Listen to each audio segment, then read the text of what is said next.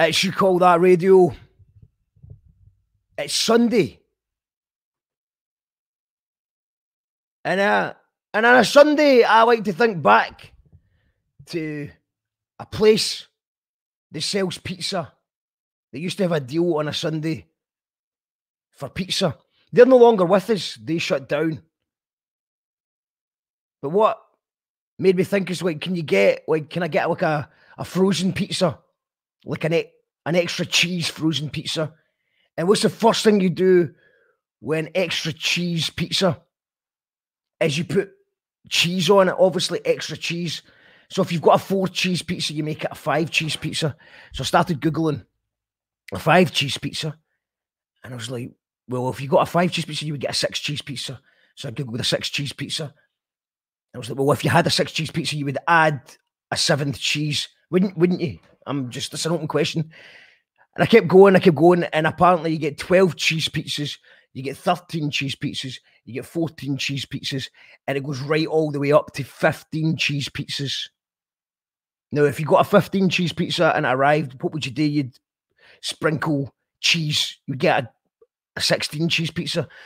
But there has never been a 16 cheese pizza in the history of the world, according to Google. Look it up. It just stops at 15 cheese pizza. So if you want to make a bit, you know, in China, they've got 2 words for crisis. One means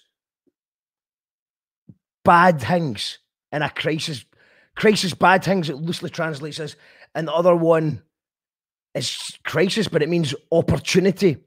So if you're one of these people that wants to make an opportunity and a crisis, then what you need to do is bring out the 16 cheese pizza.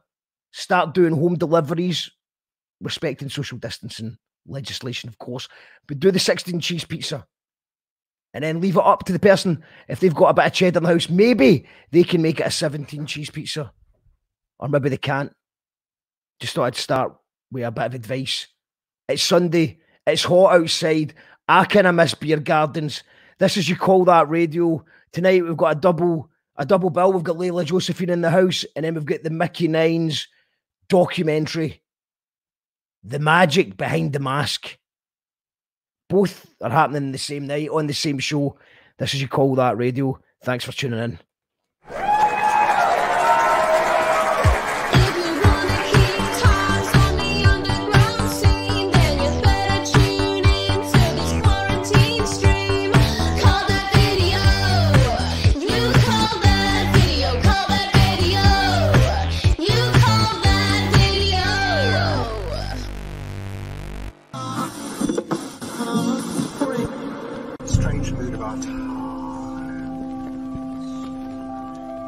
You Call That Radio. Fucking radio. Here to tell people that we hear you. One God will not allow.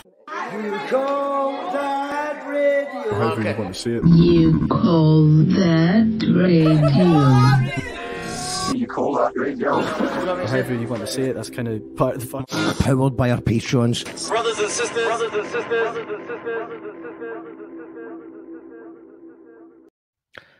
Yes, powered by our patrons. We wouldn't be able to do it without you. So thank you to all the patrons who are supporting us at patreon.com/You Call That Radio. I think we're on 121. That's good. Tonight we have, no, that's out of date. Tonight we've got Leyla Josephine. Tomorrow we have Sound Thief. And then we've got Sarah and Barry with their thing. I don't know what it is, but it's called Your Awe Vision. Instead of Eurovision, it's Your Awe Vision. And that's on after the Sound Thief interview, with people from all around the world competing to win a competition, and you, the audience, can vote for it. I really don't know much else apart from Sarah and Barry are good crack, and Auntie Barry is hosting it. So check it out. It should be good crack.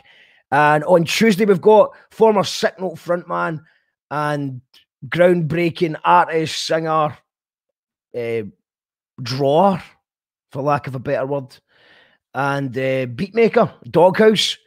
On Wednesday, we've got the Call That Radio Poetry Slam.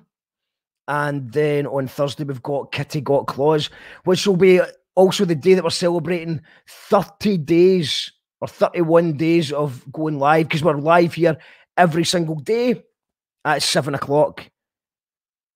And we wouldn't be able to do it without the patrons. So thank you, patrons, and thank you, More Famous, for your help in the background.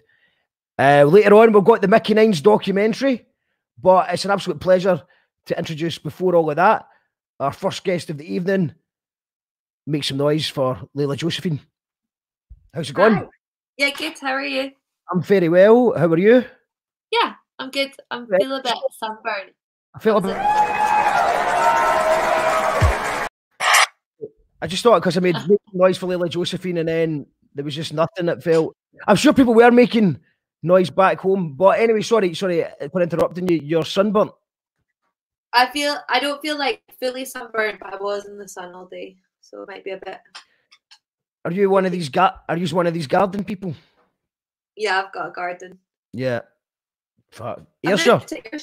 Yeah, Ayrshire's not got a lot, but it has got gardens.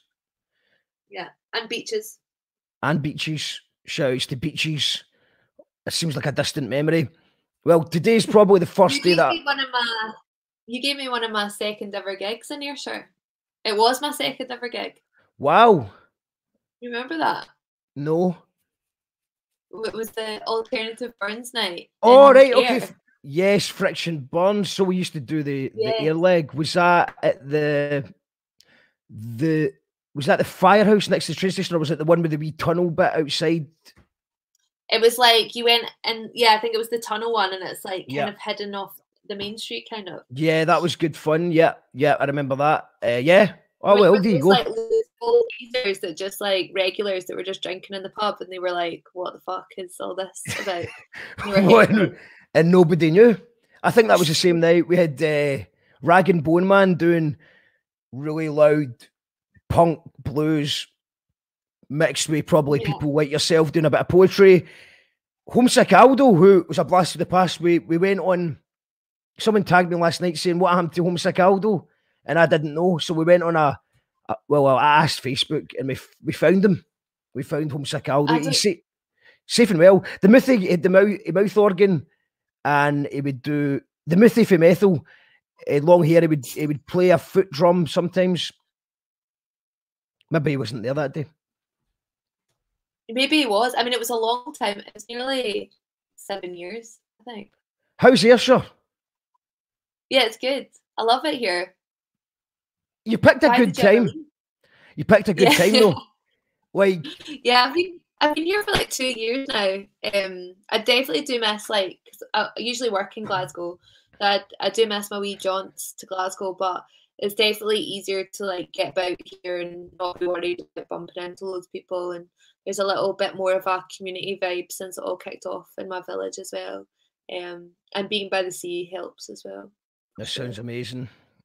It does sound amazing. Because there's really, all the advantages to living in the city are just kind of disappearing right now. That I started off by, there was a place that I used to get a good pizza from. That's gone now. Can't get that. That's gone. What was the pizza place? Well, it's just it's a place that used to do 4 cheese, but then one day I noticed that they had a 5 cheese. And the more and more I investigated it, it just seems like someone is always ahead of the game, and they come up with the 16 cheese, though it stops. And there's definitely more than 16 cheeses out there, and I just found it it just seems weird that it would just stop. And I even tried 18 cheese in case someone skipped 16 cheese, but nah, no evidence. What? No evidence at all. Did you try like 50 cheeses? Did what? Did you try like 50 cheeses? Like pizza with 50 cheeses? No, I didn't. I mean, I ran out.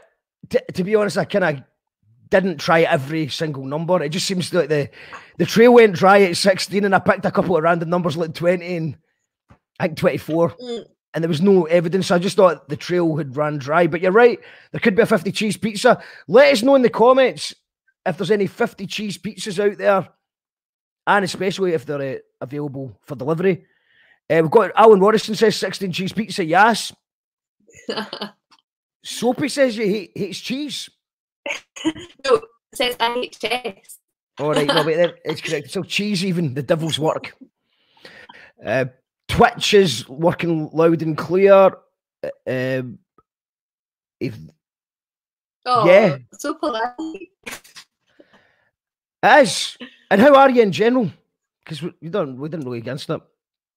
I'm okay. I think I'm better. I go through phases. Like sometimes I'm stressed and quite anxious, then other times I'm totally all right. And I think it kind of depends on how much I've read in the news or stuff like that. But my boyfriend works in the hospital, so when he's at home, I'm usually quite a bit more chill. But when I'm spending all my days alone, I start to get a wee bit manic.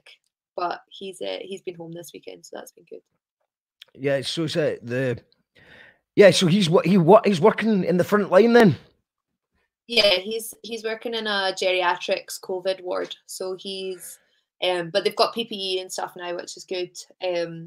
But yeah, I think it's kind of a bit different when you're in geriatrics because it's like it's mostly like palliative care rather than like ICU where it'd be trying to like save people all the time. Do you know what I mean?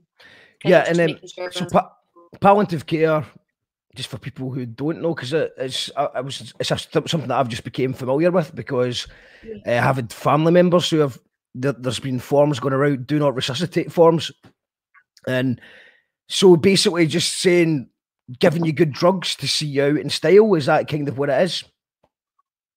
I mean, I'm no expert on it at all, but like the people that would be in his ward would be like very old, like extremely old people and people that have been sick for a very long time, not necessarily with COVID. So that's kind of people he would be dealing with. You know, people that would be coming out of care homes and stuff like that. I mean, it doesn't make it any better at all. But I think being resuscitated is quite a horrible thing anyway. I don't think it's not like what you see in like Hopi City and stuff like that. So, you know, it's, you know, the chances of coming back from it are quite low. I mean, I'm not an expert at all, and I don't think it's ideal, and I don't think it's particularly a nice place to work or a nice thing to do. But well, it's good that he's got PPE. It's mad that that's even a statement, but he's got PPE now. Oh, that's good. Yeah. So he's one of the lucky ones. I know. I think in Scotland it's been handled slightly better by the sounds of it than in England. But could do better. I would suggest. Always could do better. Always could do better. Mike Smalls tuned in. He says, such a great show. I don't know if you're talking about the show in general or just already. Is this just already a great show? That's not bad going. Thanks, Mike. Amelia Baylor wants to know what your favourite pizza is.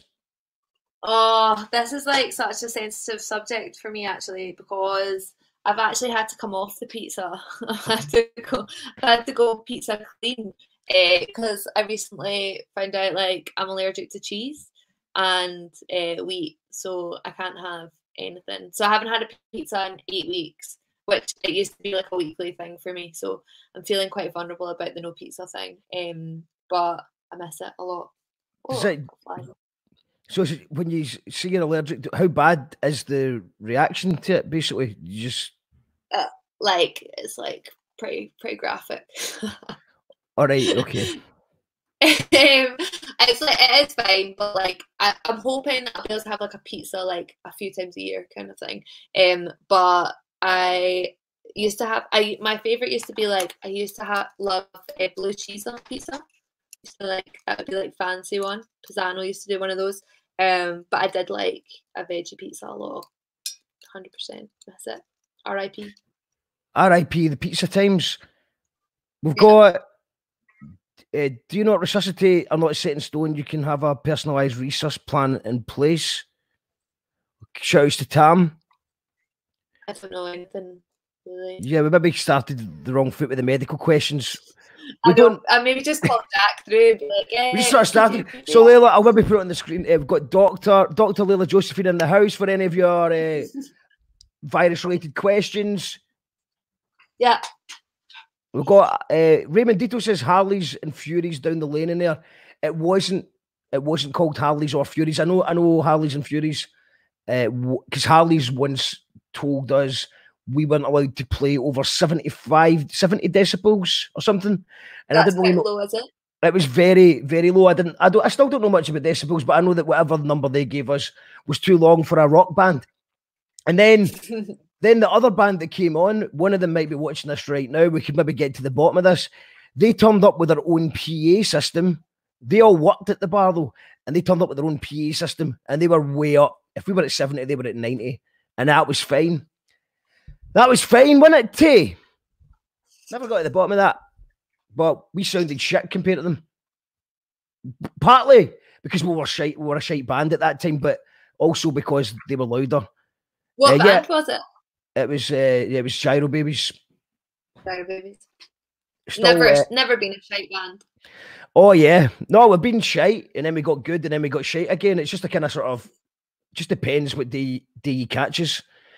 I feel like that as a person. I feel like sometimes I'm a good person, sometimes I'm a shite person. What about your poetry? Do you think do you ever feel? Do you have days where you're just like, this didn't work? Yeah, all the time, like literally all the time. I constantly am like, I'm gonna quit. This is shit. I'm rubbish at this. Well, you did. Well, you did quit, kinda, didn't you? Because you quit doing it for a while because you focused on your theatre show, Daddy Drag, which was at the Fringe and other places. Yeah, I've quit. Like I've never like gone like completely cold turkey like I have with the pizza with poetry, but I have kind of like come in and out it. Like when I went and travelled for 2 years when in like 2014, and then I also when I was making Daddy Drag, my show Daddy Drag, it didn't have any poetry in it, so I was kind of focusing on that, but still doing the odd gig here and there, but not really writing as much anymore.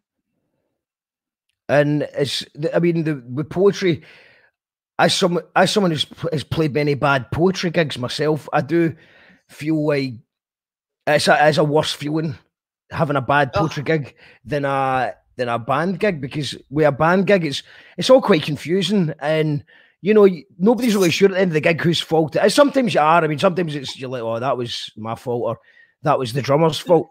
But you can always kind of sort of shift the blame a bit about no one's really sure what's going on. But with a bad poetry gig, you're just like... it's just you. You're the only person. Unless you're that kind of cunt that blames the audience. And you're I've done that, yeah. I blame the audience for not getting it. But I'm aware that that's, you know, it's not cool. What was the word you would describe it? A cunt? Did you say cunt? Yeah. Type of cunt? To be fair, I've done it before as well, where you're like, oh yeah, there's something wrong with the audience. But I think it's like a two-way street, so that you'll feel off the audience how they're feeling, and they'll feel off you. So it's kind of like an exchange. So if you are like, I know myself, like, see if I'm in like a bad mood or not, like, or like anxious or feeling a bit like rushed or whatever, the audience will then be able to read that. Because if you feel uncomfortable on stage, the audience can read that. So like half the job of being a good poet is making sure like your head is in a good place to then make them think that you are enjoying yourself. But usually you are, but sometimes you're not. But also poetry is also about not enjoying yourself and talking about difficult subjects and reliving some of the worst times in your life. Yeah, I mean, yeah, sometimes like it is, but I kind of enjoy, like, I don't like see if I was like with a mate and they were talking about a relative that died or whatever, like I would still like quite enjoy that chat. Like I'm not scared of kind of those kind of topics. Like I find them quite interesting, and I'm always up for like talking about them. So even though sometimes things can be pretty bleak, I think that like talking about them is still like quite enjoyable for me. I think when you start re-traumatizing yourself, which I've seen happen to poets on stage when they're delving somewhere that they've maybe not dealt with, I think that's quite, it can be like quite dangerous sometimes. I don't know if you've ever felt that for yourself or if you've ever seen anyone else do it, but it's almost like they don't realize how much they're disclosing and how much they're kind of exploiting themselves in a way. And I think I've definitely done that in the past, for sure. Do you regret that? Because No, actually, obviously the one that comes to, we don't want to talk about the thing that we always talk about, but when you did you can talk about it, it's fine. Okay, Okay, no, but the poem. So Leyla did a poem that attracted a lot of bad attention on YouTube comments and stuff like that. But I don't. Yeah, But you came out stronger at the other end. So I mean, I wouldn't imagine that you'd regret that. That was actually a positive experience in the end, I would imagine. Yeah, I think that there is like a naivety of when you first start doing poetry or anything creative that's in a public space, that you can be quite naive in terms of like what you're just like, I'm just going to put out whatever. Whereas like when you're a bit older and you have like different responsibilities and you like, I don't know, you kind of think a little bit more about how to like protect yourself from all those things, like not being like super open to the point of actually like destroying your life for 2 weeks or whatever. But that poem is still the poem that, you know, people get a lot of like I still get messages from women all over the world and stuff. So even though I've moved really far away from that poem, it's still like doing its good. So like I don't regret it, but I definitely think I've learned now when I'm writing to just be like really checking in with myself whether or not I want to share it and what my responsibility is to the story. So like when I was making Daddy Drag, for example, like it's very much, it's so personal about my family and, you know, all this kind of stuff. I had to really like unpick why I was doing it and like making sure I wasn't doing it like for selfish reasons. And my mum had to be like a huge part of the process. Like you saw the show, so you know that it was all like mum was like speaking throughout it and stuff. So we had to have quite a lot of discussions about that. But I definitely think that as when you first start, you want to just like you've got a bit of more of a fight in you. You're like, I'm just going to say whatever I want to say, and you know, I don't care if it, you know, hurts anyone or hurts me. But like when you have been doing it a few years, you realize that that's just not sustainable, and after a while, it's just knackering. And I suppose also one of those things as well is that when you're first writing, especially in those days, you were writing just for yourself, and then when you were performing these poems, you're only playing to, you know, a small crowd, and most of those people, with the exception of that pub in there, mostly it's a poetry bubble who are probably going to kind of agree with a lot of the things you had to say. Yeah, 100%, 100%. But I remember that night, like I used to have a poem, and it was like a list of all. It was a list about me, kind of like being like fuck this, fuck that. And it was all kind of like feminist, being a woman, being a rubbish feminist kind of chat. And then at one of the lines that night, it was only my second gig ever, done in deep, and then I come to do this one in air with you, and it was like, and fuck me for, I can't remember what I was saying, but it was like pretty much talking about myself being a hypocrite, and I was like, fuck me, and then there's one guy at the back who's like, I will fuck your head. Like, fucking hell. Do you remember that? Nah. He was like an old geezer at the bar, and I was just like, no, you won't. Like, pure like offended that he didn't want to listen to my feminist rant. Yeah, so that's what maybe a different tailoring your content to a different audience. 100%. That's another thing you learn after a while, is like what you use for different context. But see, when you've only got 4 poems, you don't really have much of a option. You just have to do whatever you're getting. Yeah, they're probably all written at the same time from the same angle as well. So the same kind of naive like self-pity. So you've only got those ones to do. Yeah, like I've never.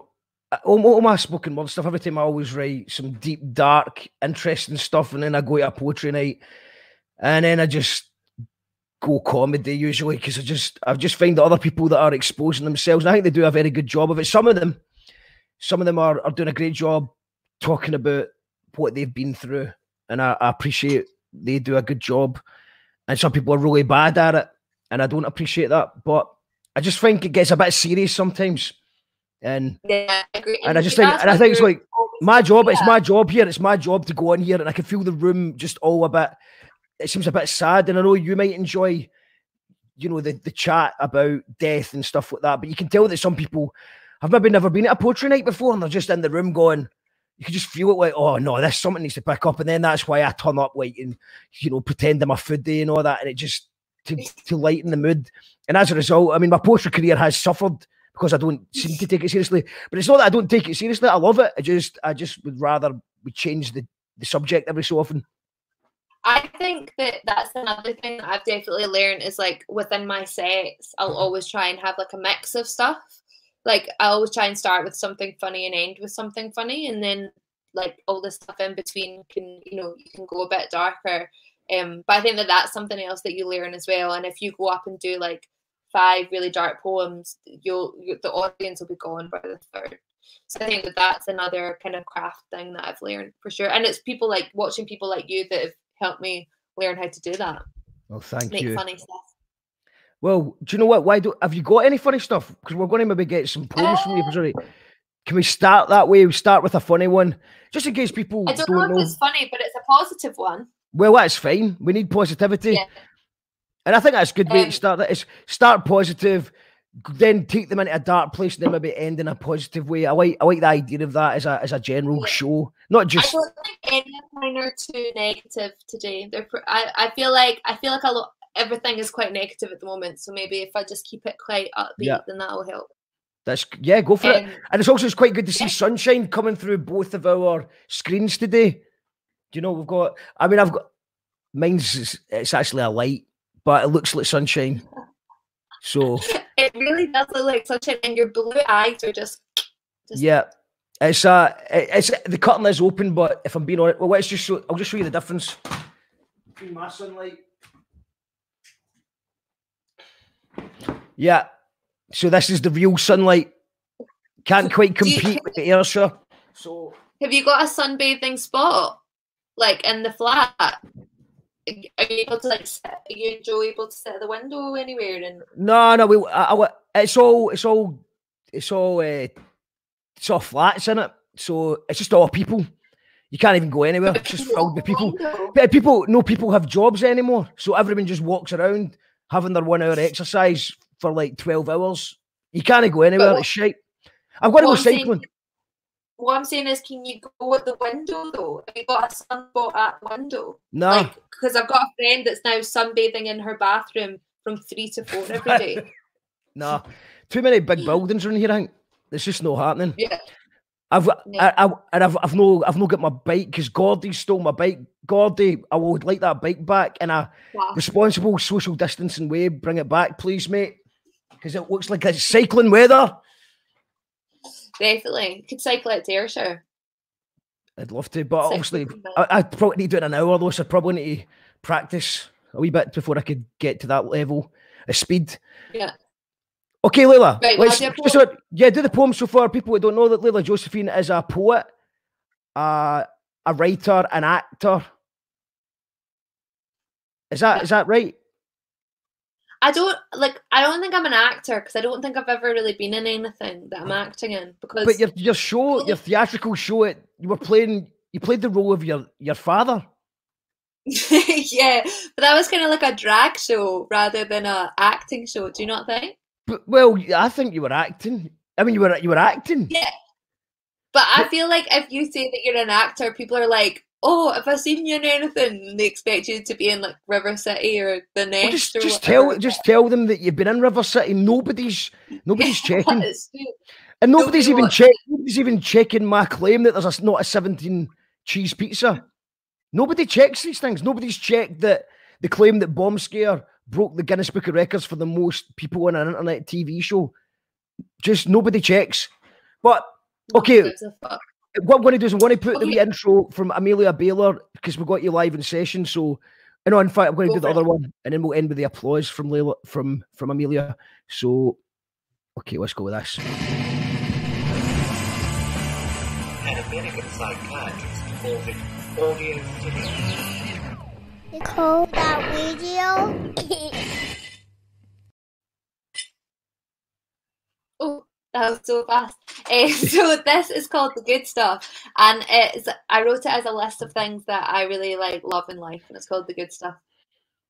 The smell of garlic, grass, petrol, pals, poems that make you weep, Tits. You filling your arms with me. The way town looks at Christmas, the moon, and how it always comes back. Expensive pens and red swimsuits. Diving in. Hair finally long enough to tie in a pony. Plaits, armpits, elbows, collarbones, pubic hair and belly buttons, all in and all out, all bodies of water, all bodies of sky, the sound of cereal hitting the bowl, freckles, constellations, scalding hot water bottles, the smell of the rubber reminds me of my mother, someone to take your temperature, sweat in summer, snow, dew, fruit pastel, ice lollies, things that fizz, child's pose, happy baby, learning how to say no, finding your keys, your phone, your glasses, your vibrator, pictures of you when you were a child, the mosh pit, the war ending, people saying sorry and meaning it, how easily forgiveness comes, patterned wallpaper, flamingos, penguins, whales, kissing strangers on dance floors, the cha-cha slide, your friend's bed, laughing with their loves, bookshops, libraries, printers that are working, postcards, handwritten letters,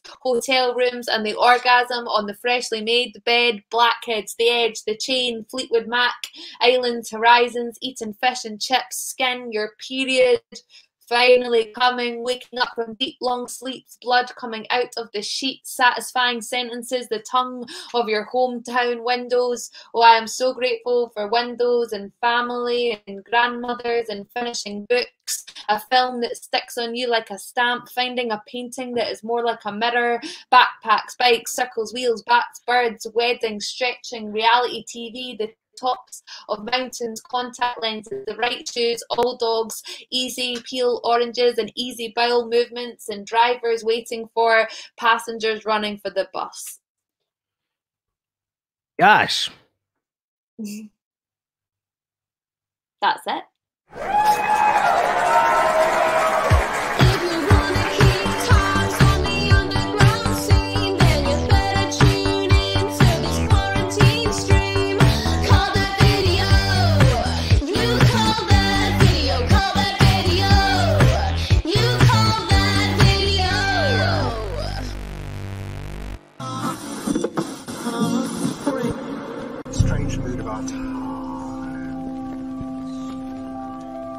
You call that radio?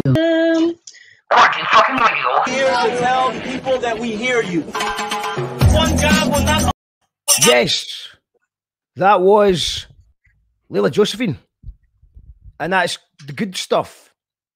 Yeah, that's a new one. That's actually I know we'll talk about this later, but I've just done a live album, and on the night I was meant to finish with that poem, and I forgot it, so it's not on the live album. So I'm trying to do it as much as possible because I feel annoyed that I've forgotten. I forgot to do it after actually spending time trying to memorize it and get ready. Yeah, it's such a waste. And it was my ending poem. It was like it was the big close, and then I forgot it. Could you not release the live album on Bandcamp and just record that as a bonus track for people who buy the album directly? Yeah, I mean, it'll become something else. It'll go somewhere. I think it's getting published in some anthology, so it will be somewhere. But you do just get, it's the kind of thing that keeps you up at fucking night. You know what I mean? Why? Let's go to the comments. Jim Monaghan says, I was on that night in air and brought the great Irish poet Cat Brogan, who'd won the BBC Slam. I remember that. Do you know what, Jim? I was trying to remember who that poet's name was. Actually, I was like, who is that again? Because I got her mixed up with another comedy or poet legend that you knew, and I couldn't remember her name. So Cat Brogan it was. She told me that I should edit. And she was right. I think I think we all could edit. I think I did a 5 minute. I think I did a 5 minute poem. And that's what I'm saying. If anyone's watching here from the poetry world and you're doing the poetry slam on Wednesday night, here we're doing a poetry slam at 7 o'clock. Layla's going to be one of the judges. And you know, I know it seems a bit harsh that the time limit's 3 minutes. If it's good, it's fine. Just go over. But just have a good think about this. Just think, can I not sacrifice some of this shite? Because usually you can.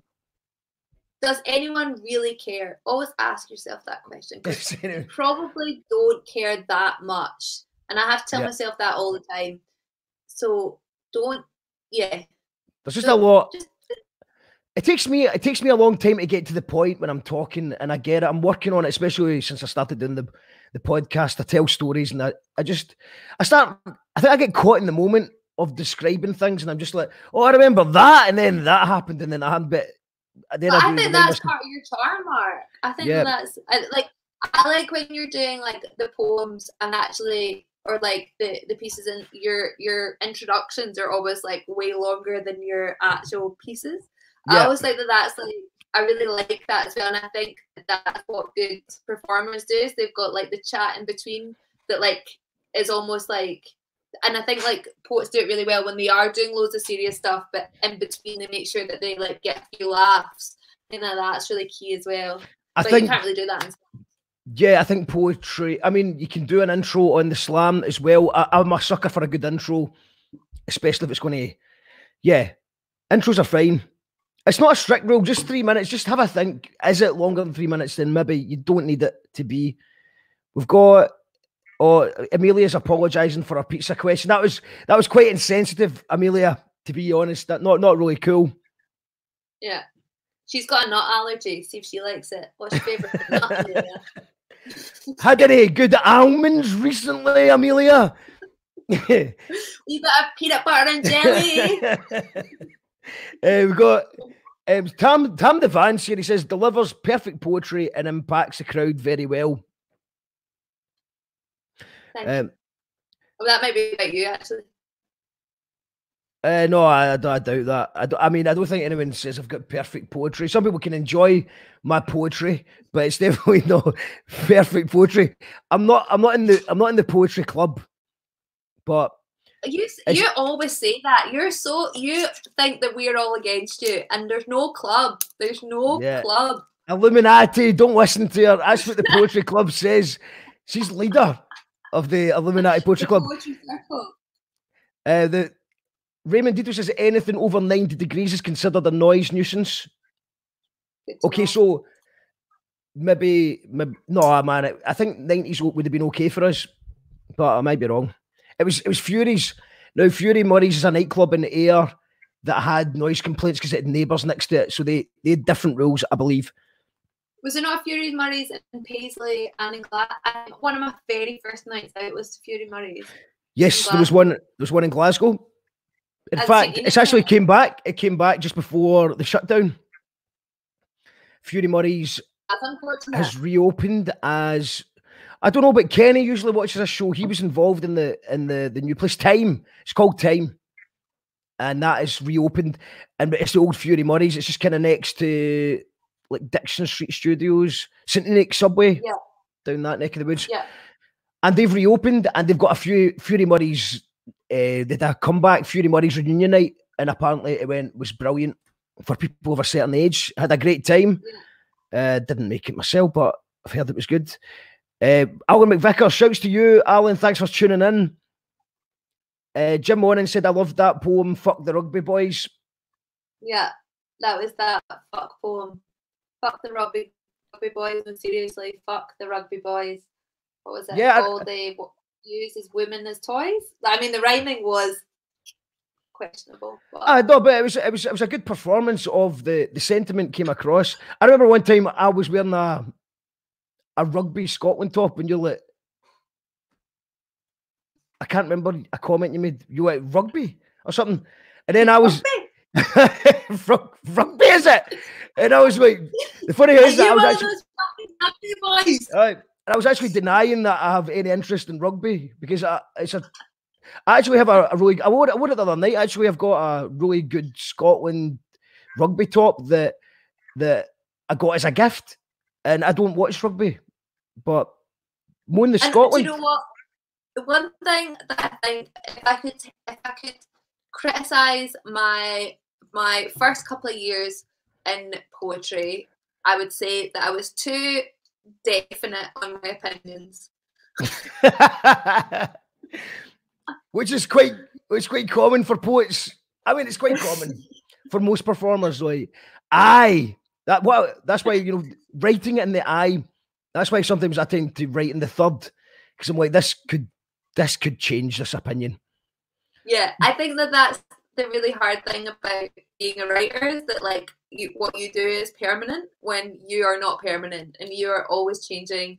And honestly, I get quite embarrassed about certain things that are now permanent, that I've written about, and you do as an artist just have to accept that people will assume that that's how you still feel about stuff or whatever. But now when I'm writing, I try not to be so definite on things, and rather than like say what my opinion is, like you offer a kind of landscape, and then the audience can kind of make their opinion for you. Do you know what I mean? Rather than you preaching. Well, that's what's quite good about alter egos, I suppose, as well. But obviously, Leyla Josephine's not an alter ego. That's you. Yeah, I think so. Yeah, mostly. I think people think that they like know me, when I don't think they really do. They know parts of me, but I think people can be quite surprised at. I think people are sometimes quite surprised at like how I can be quite like unsure of myself. I think maybe in my poems I do seem quite sure of myself, but actually as a person I'm a bit more like, oh, I don't know. Is that maybe the acting background? Because I think maybe that's why. I mean, it surprises me that the Air gig was only your second gig, so I must have seen your first gig, and I would have assumed that you'd already knew what you were doing. So because you've got that drama background, which means you're coming out straight away with confidence. So I think that's what's coming from. Acting, confidence, just gives the assumption that you know exactly what you're talking about. But in a way, you're speaking your truth, but you're saying it with such vigor that people think that you're sure of yourself. We're actually just quite good at performing. Yeah, pretending I know what I'm talking about. Yeah. Yeah, I would definitely say that, like, obviously my performance background has, like, I definitely have, like, some skills and tools and stuff that I can use to kind of read a room and know how to, like, warm up properly, and, like, things like eye contact and all that. That was never a struggle for me. Like, I always knew kind of how to do that from going to drama school. But I think no matter who you are as a person, you have a public life and you have a private life, and you know your public life would be to your friends, like who you are at a party, or you know who you are online. Like that's so different to who you are like when you're by yourself or when you're with a partner or like close friends or family.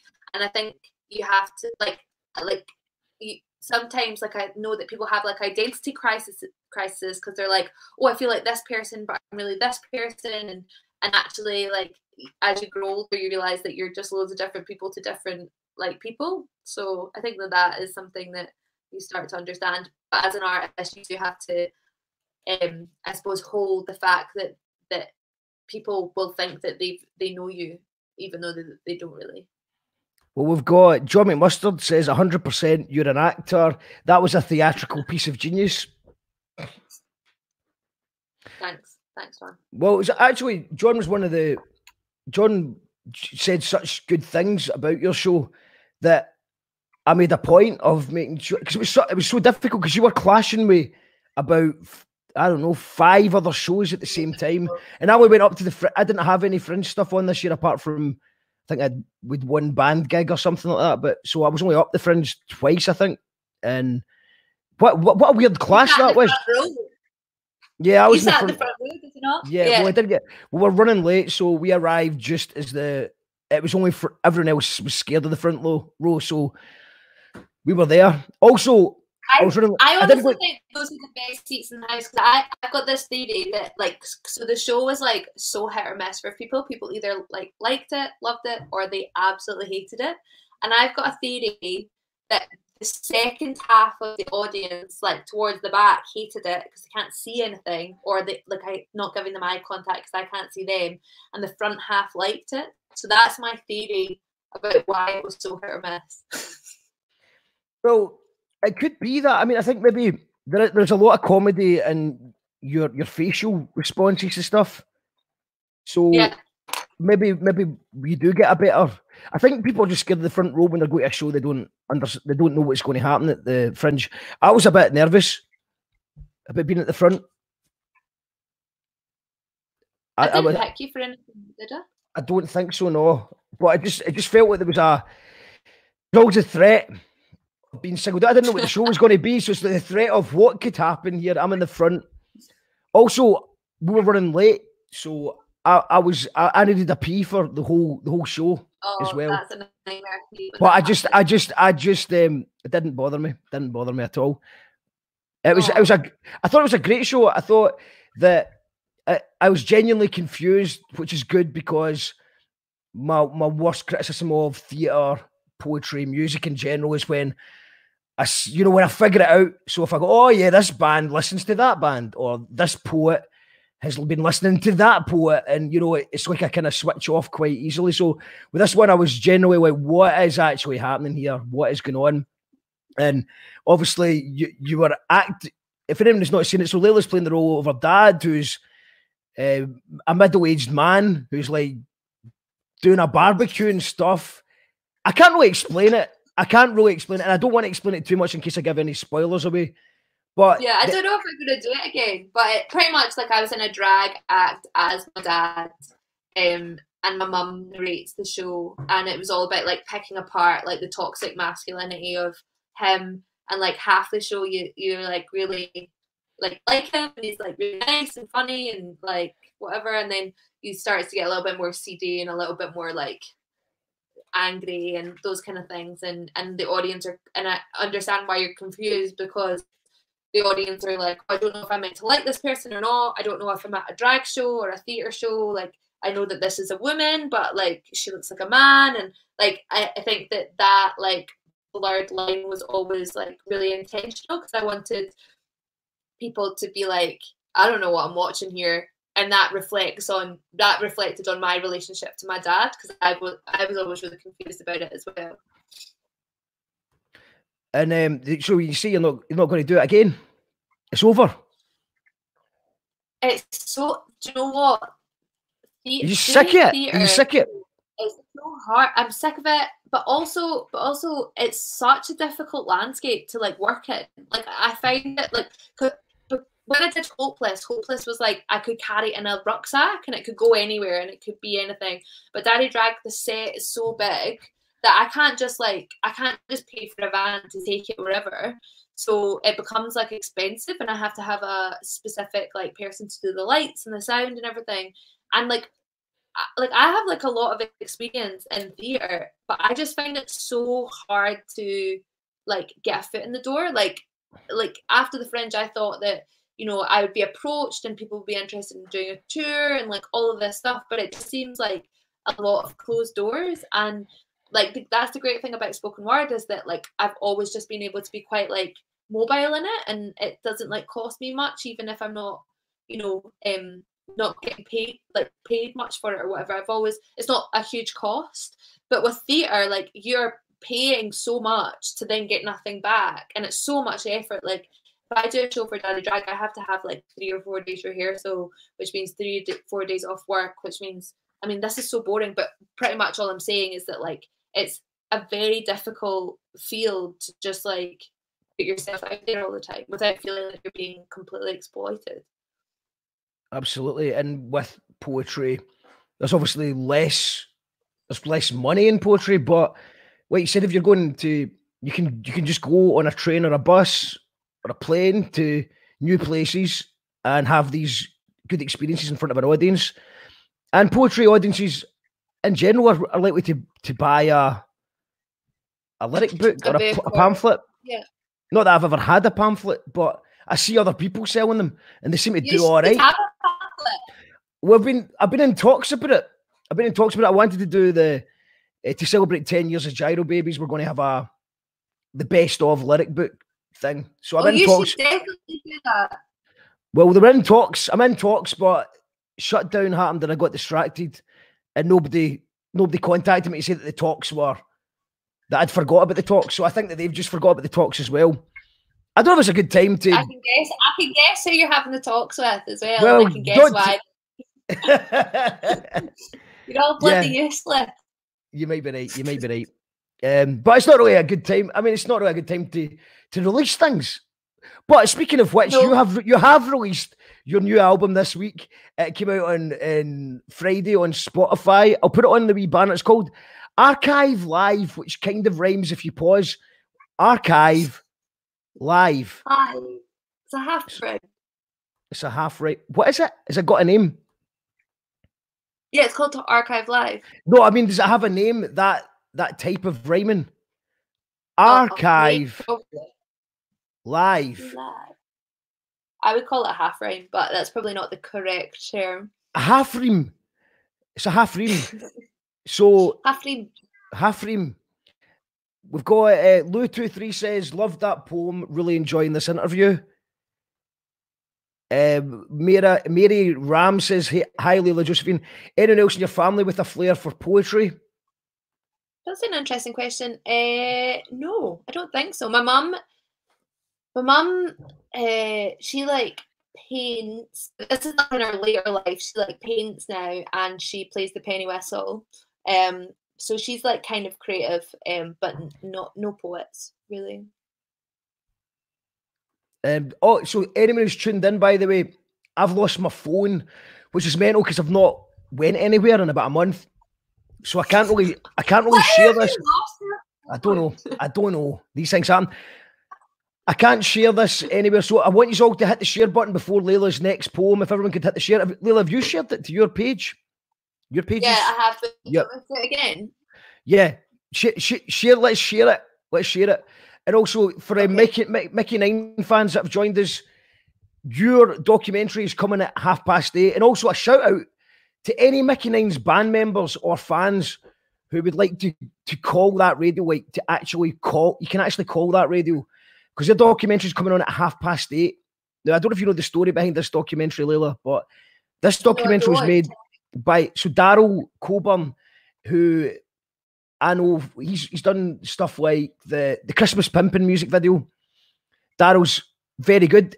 They made a documentary about Mickey9s about 4 years ago, and everyone remembers getting interviewed for it, and nobody's seen it. Nobody, not even the band, the Mickey9s have not seen it, and it kind of disappeared. Nobody knew what had happened to it. Apparently, it was ready. We'd heard rumours that it might have been on a film festival or something. But then it just disappeared. Cool. And I've asked Mickey9s, was like, what has happened to this? And then I seen the other night that it's going to get released today. And You Call That Radio has got the first world premiere of it. Nobody's seen it. I haven't even watched it myself. Cool. I've had it all day and I've not watched it. I watched the first 10 seconds. I seen John McMustard and I just thought, nah, wait. I'll leave it. So if anyone wants to check that out, that's on at 8:30. And I don't know if you've ever heard, if you've just joined us for the first time, You Call That Radio is a show. We're here every day at 7 o'clock and you can actually call that radio. So after Leyla and after the documentary, you can call us and I'll show you what I mean.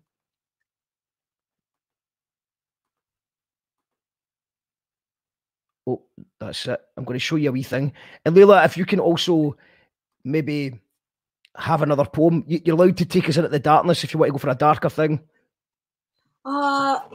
Maybe. I've not got anything too dark. Oh yeah, we'll keep it. Oh, that's right. We're keeping it positive because the times are dark themselves. I've got a wee thing. I don't know if it's a poem, but I've got a wee thing I wrote about. I wrote the first week I was in lockdown. That might be quite nice to share, since we're all in lockdown, and it will be outdated soon. Yeah, well, let's go with that then. Let's go with that. Okay, cool. Do you want me to do it now? Yeah, I think we'll just do it. I think we'll do it now. Aye. Okay, cool.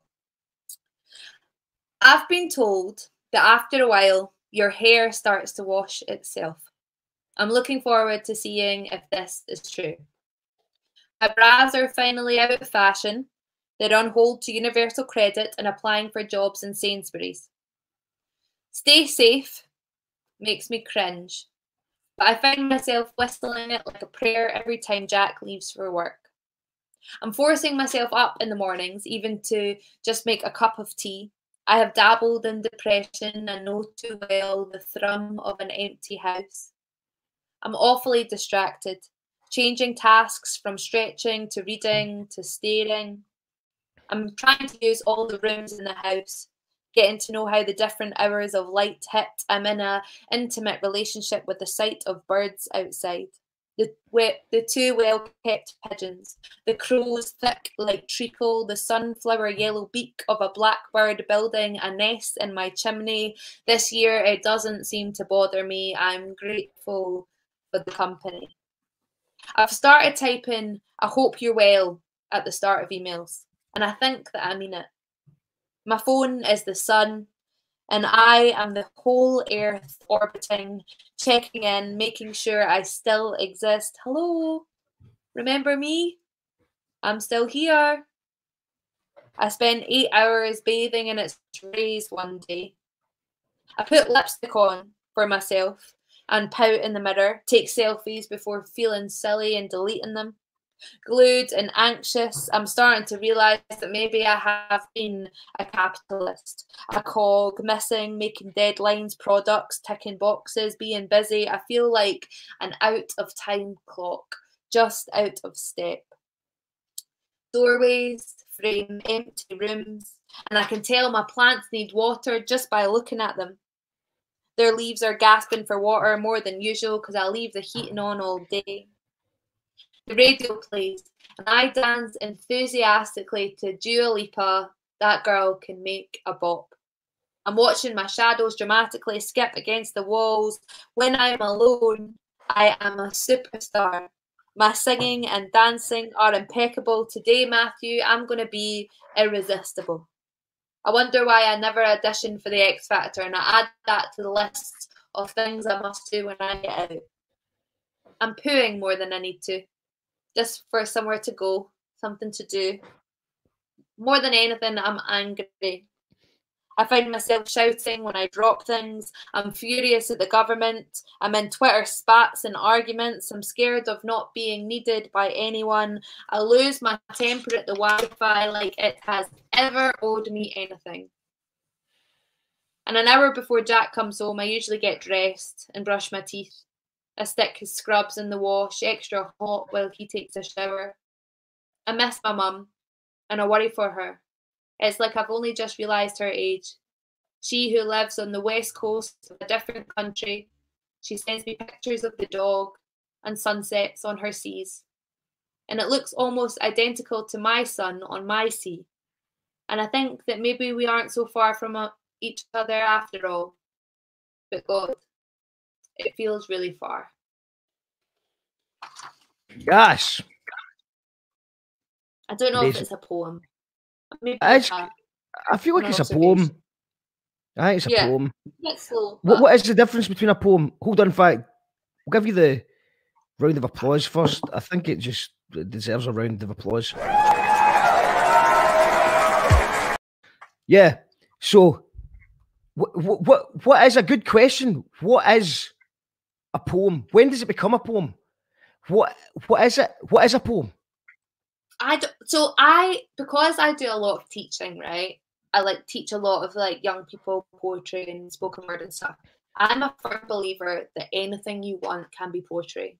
So if I'm teaching some wee rajas or something, I'll do rap with them rather than poetry because they'll think I do Eminem quite a lot with them. So they'll start realizing that rap is like poetry and then you just frame it differently, or if people just want to write a big letter or something like that, I say that that's poetry as well. Or if they want to write a story, I say that's poetry, because I think that people feel stupid already, so you don't have to add another thing to make them feel even more stupid, because I think that that's the reason that a lot of people don't want to express themselves. So I like to say that everything is poetry, but then I suppose I get worried that people think I'm stupid because I'm just not doing poems. Yeah, well, that's it. I mean, if you technically you're just write if you write a thing, just write down your thoughts and you just say it in a voice like you're saying it, then it's a poem. Yeah, I also work with a lot of people that can't write, so I would get them to. I sometimes would record them rather than write, and then I like to think that that's also poetry as well. So I think that just means that it's really accessible and anyone can do it. Interesting. And so obviously, if this is someone that can't write or read, if they're listening back to themselves, would they be able to memorise a bit of work, or would they be able to edit it without just do it that way? I don't know if I've ever taken it that far, but I've definitely made some like pretty cool soundscapes with people that can't write, which is cool. Amazing. Well, we've got loads of comments coming in. Loads. Let's catch up with them. Great podcast, Mark, again. Really enjoying listening and watching. We've got David Greenshield says, Mark, evening, Mark, loving the show. Has been on a wee catch-up binge today. Brilliant interviews. Great to hear people proper relax and open up. Yeah, if you like the show tonight, there's about, I think we've got about 30 shows up now. YouTube, Twitch, Facebook Live. You've been working hard. Yeah. Thanks. But I usually do. But I certainly have. I've worked just as hard since the shutdown as I would normally. We've got Amelia's laughing. I think that was at the nut question. Callum says Leyla was a studio Ember recording The Walrus and the Carpenter for Edinburgh Science Festival recently. Total professional. Do you know Callum? That was me. You worked with Callum? Yes, we did at this thing, yeah. But the Science Festival was cancelled, so I don't think the sound recording ever got used. Everything's cancelled. Everything is cancelled. Tom Hanks is cancelled. So John McMustard says, I was in the middle, literally the best thing I saw at the Fringe, and you went into the audience. Nice. With sausages. Was that real sausages you were throwing at the audience? No, they were foam sausages. Oh, were they? All right. I resonate with your dad through the medium of you. I loved how conflicted it was. That's why it's amazing. It must have been emotionally draining. Loved the fishing carpet as well. Don't you just come and be my PR? Well, John, John, maybe, mate. I don't think John would want to be the PR for Fringe shows, but maybe he would. No, but I don't think any of us would do the Fringe again, to be honest. I think John seemed quite exhausted with the Fringe, but maybe I'm wrong. I don't know. I think he had a difficult Fringe. It's a tough thing. I think it's a really tough thing. It's so relentless. It's kind of like what you've done for a month. Not really. Nah, yeah, it's not as bad. Yeah. It's not as bad. Flyer. Not as bad, no. And also it doesn't cost you $4,000 to find out if it works or not. It does cost stuff. It does cost money to do a podcast, and that's why we rely on our Patreons. To cover the cost. Become a Patreon, and also I want a wee thank you to the new Patreons, which is Johnny, Malcolm, Colette, Lou, and Hugh. We're up to 121. We're building a thing, so if you want to help us build a thing, you can do that there by going there. We've got yet another good show, says Petra. Thanks, Petra. Alan Morrison says following you on Spotify. So you've got a new, that's Archive Live, is out now on Spotify. And please stream it. Even if you're not listening, if you like put it on mute and then just stream it, that would be great as well. And I think it's quite an important thing as well that you've because as someone who's got lots of spoken word stuff, well, obviously I've got bags and bags. I've got loads of stuff written down, but in order for I've thought about, played with the idea of maybe recording these things and putting them out, but without an audience. I don't think it's strong enough because I think a lot of I think I've got good lyrics for doing it in music. I think I've got to the age where I'm quite confident that I have got lyrics, but I don't think that really works for spoken word. For spoken word, that seems to be a totally different thing because you're working with an audience and they laugh at certain things that you don't think are funny and all sorts of stuff going on. So with Spotify, you have decided to record it in front of a live audience so that you hear those reactions. So did you think about doing it? Did you think about doing it without a crowd before? Yeah, I thought about doing it in a recording studio, but I don't think it would really have the same effect because, like, what I do is not in a recording studio. Like, that's not the magic of it. Do you know what I mean? The magic is the two-way kind of relationship you have with an audience.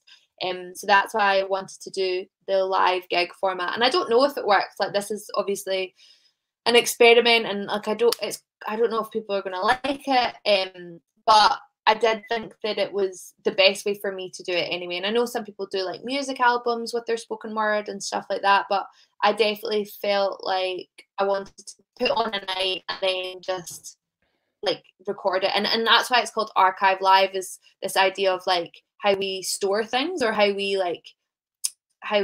kind of archive things in order to either move on to something new, or in order to remember certain moments. And actually, like, you're not remembering certain moments by doing it in a studio. I think that was kind of the thoughts behind it. I think also every artist is different, because there's some spoken word stuff that probably would be okay without an audience, but I think a lot of your stuff relies on audience interaction. And the funny bit, there's just funny bits where people are laughing. That is part of your show. So I'm not saying it wouldn't work just spoken word, but I'm glad you've done a live version, because I think it's something that I would rather, I'm not listening to it yet, but something that I would rather listen to. And once again, then you get the acapellas. If you were to make it into a music album with just acapellas, that's a bit boring. So then what you do is you start putting some ambient drones in the background, and then you start working too much on it. It takes a lot of effort, and then before you know it, you've got a music album. Like Bram Texture did some of that stuff. Bram made, and it's like, so what is, he talked about that. What is the line between poetry with some background music or music, A lot of people will say, they'll be like, oh, they'll say that it's like my stuff is like lyrical or musical, but like I don't have a music bone in my body. And the other thing about like for me, like I design my rhythm through my rhymes, so it won't be in like couplets or whatever. I'll find the rhymes in like the middle of the sentences or whatever, and that'll either like speed me up or slow me down. And so when you put a beat on that, it can sound a bit dodge, because I'm not necessarily hitting the beat. And there's some really amazing artists that can do it. Do you know No Name? Have you heard No Name? No She's Name. like an American rapper. So she's like slightly out of beat, which I really like. She does it really well, but when it's not intentional, it can sound really bad, I think. So that's why I've always kind of stayed clear of music. But I could write for music, but it would just not be able to have like beats. Like, as you said, it would have to be like some ambient drone type stuff would be quite cool. I mean, I think what you should do is, if you've got a decent microphone, just record your acapellas and maybe put them out put them out there and see if anyone wants to take up the challenge. I'm sure there's a lot. So I'm considering doing it just purely because there's a lot of bored creative people out there, so maybe they could do something with it. But I know what you mean, because I've done a track with Mickey9s, who's a DJ. So I did Sunrises on the Kingston Bridge, which I think I did on the last show with you, Mark. So Mickey9s, who's a DJ from Glasgow, he's done a remix of it. And then I have done I did this poem called Andy from Finance, and that Savage Cut did a thing of that. So I have done it before. I just think that I'm not very good at it yet. We've got comments coming in saying, lovely, excellent poem, brilliant stuff. Hi, Alan. A wee chat in the comments. A very talented young lady, says Angela Doherty. Hi, James. Hi, James, mate. Petra Joy says, love this poem about your love, your lockdown poem, awesome. The bird in the chimney is likely to be a jackdaw. I have them too, and they will know your face. They are super intelligent. Birds are awesome. I love birds, yeah. That's cool. So how many do you have poems just ready to go? Could we do another poem? Yeah. Do you want to hear another one? Yeah, go for it. The next one is on the album. So if you're streaming, it's called Weep, and it's I wrote it after I found myself crying and I'm a Celebrity, Get Me Out Here episode earlier this year, and I just like have this thing where I'm like a huge crier. I don't know, are you a crier, Mark, or are you not even at a funeral, not even. I try. I mean, it can happen. But usually, you know, have you ever seen The Sopranos where Carmela cries at a toilet roll advert for no reason? And Yeah. but there's a lot of shit That's the going on. kind of thing. Maybe something like that could just get me. But it wouldn't be a big cry. Yeah. It'd be like I can feel it, I'm losing it. But yeah, not a big crier. Sadly. Well, I think it's good. It's good for you. Yeah, I think it's good for you. So that's why I wrote this poem. It's called Weep. I cannot stop crying. I am a dam overflowing, a spot, squeezed, splatted and snotted. I am an open wound seeping, a rainforest downpour. It would seem that I am spilling from my seams. I am a tidal wave, a tsunami. If only you could see me. My banks are breaking, the buoys are bobbing, the boats are rising. I am unable to control myself at the telly. I cried, I am a celebrity, a plea to a charity, a dog trust advert, children winning tickets on the radio to a concert. I could be paid to weep for a widow at graveside. Recently, there isn't a day I haven't cried. I could fill a bath. I could run a river. I could star in an opera. No limits to my drama. I could boil my tears to make you a plate of pasta. As long as you didn't mind the salt, I have been broken in at my vault. And maybe I'm just crying for the swell of it. How it all oozes into our edges and soaks us to our toes. How some things shine and others are unfair to the bone. But just give me it all. Don't ever let me close back up, because feeling it is the only thing I've got. Yes. Amazing. I'm not even going to bother. I'm not even going to bother with that, because what I'm going to do here is, the audience clapping. That's so last poem. What I want to do here is, this is a shout out to any Mickey9s band members. I know you're out there. We want to, you haven't seen the documentary before, so I like the idea of you guys watching it for the first time and reacting to it. You call that radio? No, so you can actually call that radio. Call that radio. You can actually call that radio on a phone number. It's a real thing. You just phone call that radio on 07340 508 500 07340 508 500. Call that radio 508 500. You call that radio on 07340 508 500. Give us your thoughts, your opinions, your questions. Doesn't matter if you're mad with it at 4 in the morning. We're always here 24 hours a day. Maybe a voicemail, but we'll check it the next day. The kettle is always on. I mean that metaphorically, because it would be very environmentally conscious to keep your kettle on, especially if you didn't know anyone was arriving. Just call that number. You call that radio 07340 508 500.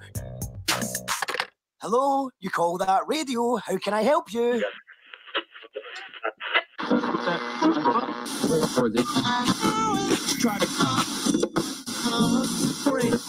Brothers and sisters, may the peace that can only come from the one God be upon you. We are here to tell the people that we hear you. One God will not allow us as people of conscience to lose our morale.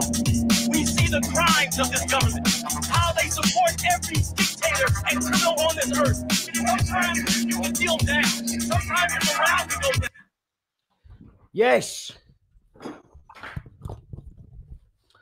Yes, that was a message to the Mickey9s. A message to the Mickey9s.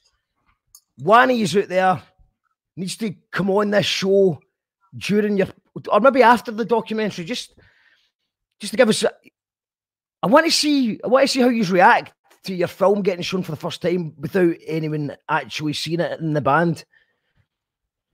So that's from 8:30.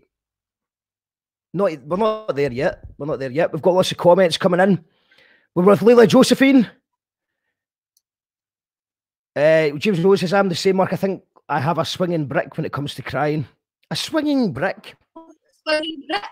What does that mean? That's the swinging brick. I have a swinging brick when it comes to crying. I have a swinging brick. It's like almost crying, but then coming back. It's a great phrase. It's a great phrase, James Owen. It's a good metaphor. I'd love to know. It's also followed up with nice poem, Leyla. And Lou23 says, love that. John Suter says, I've seen the Mickey9s video. You guys are in for a treat. It's brilliant. How did you get to see Soapy? The band haven't even seen it. Greetings from Mexico. Craig Lewis. Shouts to Craig Lewis. That's cool. Craig Lewis actually emailed. Craig, I have looked at your email. I haven't clicked the link yet, so I'll check that out. But thanks for emailing and listening. Mexico, that's the furthest away. Is anyone further away than Mexico? I mean, I doubt it. Shouts to Craig. And Tracy Wilderness says, that's just minted woman. Word goddess. And we have always feel better after a good greet. Says Angela Doherty. Wise words. So, do you get people, I mean, obviously, because you've been doing this for years now, people have favourite poems. So you actually get requests. Yeah. What is your most requested poem? I don't get that many requests, but people ask me for travel pillows a lot, which like makes sense. Or tell me about your vagina. God, tell me about your vagina, that I get asked for a lot as well. Those two are probably the biggest ones, and they're the funny ones as well. Yeah, the travel pillow is hilarious. You just get so worked up and annoyed by the end of it that no wonder. Yeah. And Beyonce, I think Beyonce's a good one as well. Beyonce, so I actually stopped doing Beyonce back in the day because I got like a little bit of feedback about what it means to be writing about like a black woman from like a white perspective. So I actually just stopped doing it because that kind of made sense as well. I was kind of like, didn't know why I was doing it anymore, because it was a poem about domestic violence really, and it was about her comment with about in her song Drunken Love with Jay-Z, they mentioned like Ike Turner. I think the phrase is Ike Turner, turn up, eat the cake, don't play cake anime, which is like obviously about Tina Turner and What's Love's Got to Do with it, the film. Like I think he like smacks her face into a cake. So like because that's in the song, it was all about, you know, why they'd sang it at the Grammys together. But I'm also like, well, it's got nothing really to do with me. So like I was like, oh, I don't really want to do it anymore. I didn't see why I was doing it. It was kind of like a self-righteous, like, oh, you're terrible for doing this. When actually like on reflection, like who am I to say anything really? So that was kind of why I stopped doing it. What are the other greatest hits on archive that people can expect? So I think she's on Archive Live. I've got some new ones that are on it as well. I've got a new one called The Edge of Sanity, which is I'm quite pleased with how it's ended up. And it's got Blue on it. People like Blue as well. And it's got Big Boys on it as well. And people seem to like Big Boys. Oh, Big Boys! You want to be a big boy? That is good. And it's good that we're also putting those behind, not a paywall as such, not like the Sunday Times putting their criticisms of the Tory government behind a paywall. Spotify's free. Yeah, it's quite surprising. It's quite surprising. Definitely. The Sunday Times. Can I ask you, did you watch the video of when Boris Johnson came out of the hospital? Did you watch that one? Where he's talking about the nurses that were looking after him?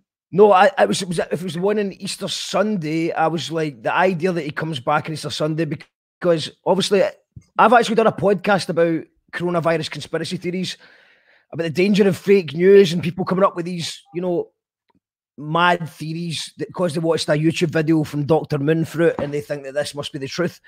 But I'm also sympathetic that people are skeptical, and this is one that I genuinely can't believe that he was ill. And just, you know, even if he died, I'd be like, show me the dead body. And even if they showed me the dead body, I'd be like, let's check the temperature. It's just like, it's just like a bad film. It's like a bad pandemic film. It's like, see, if you were writing it as a film, it wouldn't be believable. It's just too ridiculous. But why I'm asking you about that is that when I was watching it, his language had slightly changed. So he was talking about like how the NHS is like ran on love, and he was talking like he went through all the nurses that had treated him and named them, and they were all like foreign, so they were all like from different countries. So like if Brexit deals go ahead, like all those like immigrants will have to move back.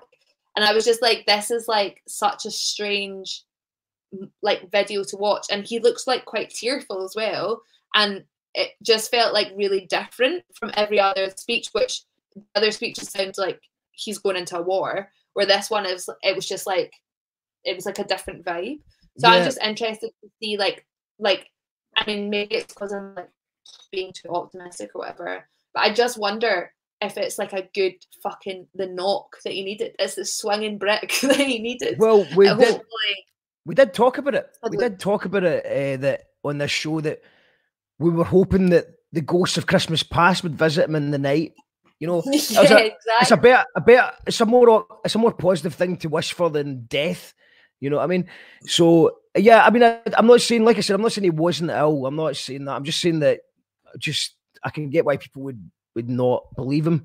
And I didn't watch the speech because I've been on all the 5Gs conspiracy theories. I've looked at them all. I just think it's more scary to believe in conspiracies, actually. Yeah. Well, I mean, if I maybe watch it, it was just the idea that he did it on Easter Sunday. I just couldn't stomach, man. I just couldn't stomach the idea of him rising again on Easter Sunday. Oh my God. It made me feel sick. I'm sorry. It just made me feel sick. I feel like when it comes to conspiracy theories, like I get dead into them. Like I don't necessarily believe them, but I like reading them. And some of them I do think are true, like, you know, some stuff. But I think that it's very dangerous that people are so against conspiracy theories that they don't open their mind to there being an alternative truth. Do you know what I mean? And I'm not talking about like 5G or whatever, but if history has ever told us anything, it's that we're probably not getting told the full truth at all times. So it's like all about like just like keeping an eye on everything, you know, and keeping an open mind, I think. Absolutely. And it's been quite a strange experience for me because as someone who, you know, I'm not normal Normington. I'm a former heavy stoner who grew up with the zeitgeist, and I'm open to all these kind of things. But also, I do find it a bit dangerous when people are just throwing really dangerous information about. So I'm just trying to just sort of fix that. But then as a result, I do worry that sometimes I do look like I'm, you know, I get accused of now following the mainstream. You believe everything Boris tells you, don't you? And I'm like, no, I don't believe he's ill. But it's just like, hopefully we've got to find a way that we're not, don't call people a tinfoil hat. That's not helpful. And don't call people normal Normington, although no one's doing that apart from me. But there's got to be a bit in the middle where we can meet and say, none of us know what the fuck's going on. And I think my theory right now, which like I said, I don't know anything either, but I feel like this is an example of genuinely nobody knows what the fuck's going on here. And that's where I'm at just now with it. And I think that makes more sense to me than there being like a global world conspiracy where every world leaders are in it, every scientist, every doctor, everyone's all in this big, beautiful conspiracy in order to give us nanotechnology vaccinations that might give us autism just to make Bill Gates some money. Seems a bit much for me. It could just be a really nasty virus that's fucked everyone up.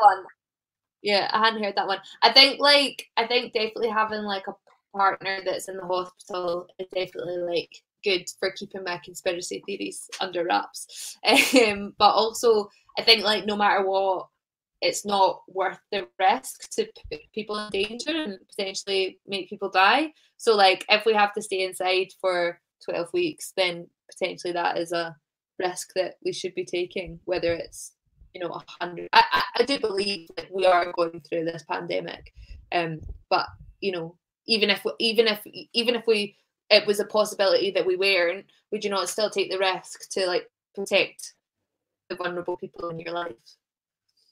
Absolutely. And we've got lots of comments coming in from that. There was no ventilator for Boris, says Angela. Well, it's like Madonna said, it's the great equalizer. It's the virus doesn't care how rich you are or how famous you are, but if you're rich and famous, you're probably going to get slightly better medical care.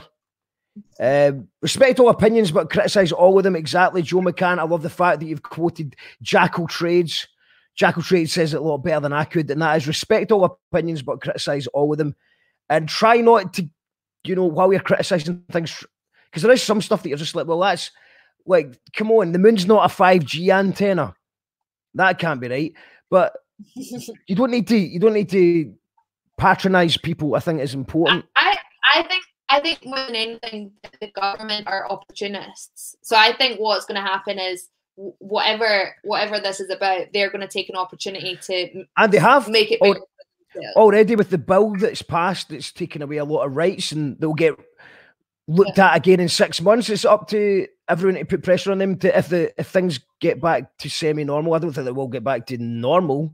I think also small businesses. You're going to be looking at a very, very hard landscape for small businesses to survive. Like, even though the packages are good, like we're going to be in debt to the government, whether that is like a direct debt or whether that is that they don't have the funds to cover our other things in years to come, and that's not going to come from taxing the rich. Shout out to Frankie Boyle's tweet earlier. Big shout out to everyone who voted Tory, thinking they would only fuck up for other people. Can I just give a wee brag right now? Frankie Boyle follows me on both my Instagram and Facebook. That's good. One of the best things that ever happened to me. That's pretty cool. Do you know, I had Stephen Fry following me. What? That tops that mine. That's incredible. No, Frankie Boyle's good. It was years ago as well. It was like we weren't even famous at the time. And I actually you can't just leave it there. How did that happen? I don't know. They just followed Gyro Babies. They liked Gyro Babies for some reason. I don't know why. And Eric Colner must have done a song that mentioned Stephen Fry. So I messaged it to Stephen Fry because they were trying to get the Stephen Fry retweet. Guess what happened? Nothing. He retweeted it? Oh. No, nothing happened. They just dinged me. But he's heard of us. I don't know what that means, but it means. Oh, dude, that's class. James Owens says he agrees with you. And Alan Rodison says Boris is a jobby. Brilliant banter, says Joe McCann. You must have twa phones, says Richard Bananaman. No, I don't. Do you know, I don't know, this phone I expect to turn up, and also when I played that jingle earlier on, you can actually call that radio 07840. I don't know where that phone is either. So there is twa phones. But I've no idea where they are. And it's time. That's so impressive. And do you know what? Like, I literally know, like, I can picture this moment of seeing you at Kilburn one day. I think it was like on the third day. And you're like still wearing the same clothes, like bleedy eyed. You're like, I've lost my phone. I've lost my phone. And you didn't stop to talk. You just kept walking. I've lost my phone. I've lost my phone. We've got a message. We've got a message for Petra, which is quite a good point. We forgot to do the name drop when you said Frankie Boyle followed you, and I forgot to do the name drop when I said Stephen Fry followed me. Sorry about that. I ruined it. You are tuned in that You Call That Radio TV, and what we're going to do is we're going to have Mickey9s documentary, the world premiere of the Mickey9s documentary, in a wee minute. But just before we do that, I just want to let you know what's happening. We've got coming up. We've got this guy, Doghouse. Who is the former frontman of Sick Note, who is my favourite live band ever. It's my favourite live band of all time. And I went on I did a Scottish tour with them for about 2 weeks many years ago. Some funny times, and we'll be talking about that. And he's normally a travelling artist round the whole of Europe. Obviously not anymore at the moment. So we'll be speaking to Doghouse, who's going to be doing a live performance. What else we got? Poetry Slam. I can't find the flyer for that actually. So no, we don't have that. This is Leyla. That's what's happening now. Yeah, I don't know. We've got Kitty Get Claws. I've not got that here yet, but Kitty Get Claws is from London. She's here on Thursday. Wednesday night we've got You Call That Poetry Slam, the semi-finals of that. That's going to be good. And looking forward to that. And I've done a slam in ages. Yeah, I think it's going to be good. I think there's going to be something good about the whole vibe. I think it's going to be good. So James Owen says, give me your number and I'll phone it. As much as I'd love to give out my real phone number to the internet, it's no battery. I've tried. Raymond Dito says, the pandemic kill a lot of small operators of hospitality. Yeah, there's going to be a lot of people are going to be fucked. Let's be honest. So we just got to do our best and look out for people. Frankie Boyle blocked my husband on Twitter, and Sunday Times article. John Polgar gave a good analysis of COVID-19 and privatisation. It's just free market capitalism on a Russia Today interview. Yeah, so I mean, I think like the opportunism comes in with that bill that get passed is definitely a bunch of stuff that they wanted to pass anyway. And that doesn't mean that they created it. I'm sure Jacob Rees-Mogg is buying up everyone's houses and businesses and properties. It doesn't mean that he created it, in my opinion, obviously. So, Leyla, I'm just going to cut to a Mickey9s song and then the documentary. So we could either finish on some words from yourself or a poem. It's up to yourself. I've got like a really short poem that I was going to do. It's just like less than a minute. There's no big rush. And also, this is a shout out to all the Mickey9s fans. If you want people to see the Mickey9s thing, and if you're a Mickey9s band member, hit the share button now. It's going to be Mickey9s time in a wee minute. Yeah, I'd love to hear a poem. What's it called and what's it about? So it's called Hope, and it was the last poem in my show, Hopeless, but it felt like it was a good one to do again. And I wrote Hopeless during the kind of immigration refugee crisis, and it was all about trying to find hope, even though things were quite bleak. And I read this amazing book by this author called Rebecca Solnit, and it's called Hope in the Dark. And she has this quote that I love saying, and it's that hope is not a lottery ticket that you sit on the sofa and clutch feeling lucky. It's the axe that you batter down doors with. And she always said that like hope is like an active thing rather than a passive thing. So even though things seem really bleak right now, it's important to still be like doing the actions that you can in order to be thinking about the future. And yeah, this poem's called Hope.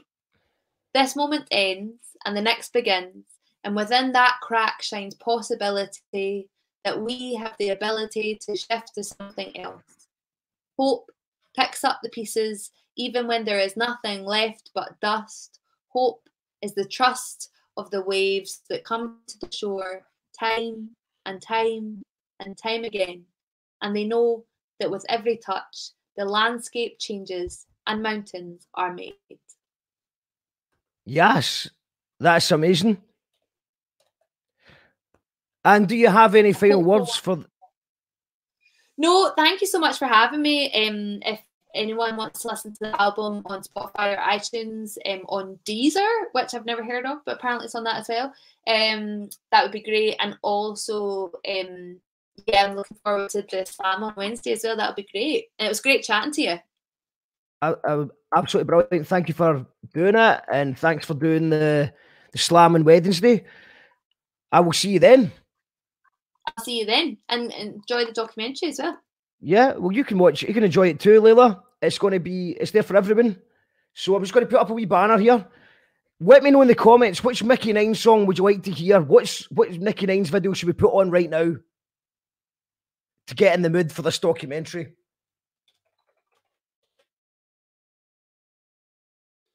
This is a world premiere of a documentary the band haven't even seen.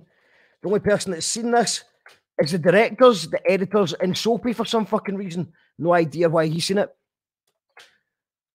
World premiere of the Mickey9s documentary will begin in a minute. We're here every night at 7 o'clock. This is, you call that radio television. See that? World premiere of Mickey9s documentary will begin in a minute. We will be back with the documentary. Could everyone hit the share button? If you're a Mickey9s fan, hit the share button. Let's see what the comments say. Hold on, some stuff from Leyla Josephine. Angela Doherty says, lovely poem. Rang with me, says Eddie McCurry. Defunct says Soapy. Planet. Never heard of them, to be honest. Well, you're in for a treat, mate. You're in for a treat. Mickey9s are great. Silence is violence. Okay. Well, do you know what I'm going to do? I'm going to go for... Because I'm kind of thinking, I'm missing today, because it was so sunny, I'm missing beer gardens and I'm missing venues. And it made me think of the old venues that are no longer with us. And it got me thinking of the Soundhouse. This is You Call That Radio. We'll begin in a minute with the Mickey9s documentary, but first, the Soundhouse.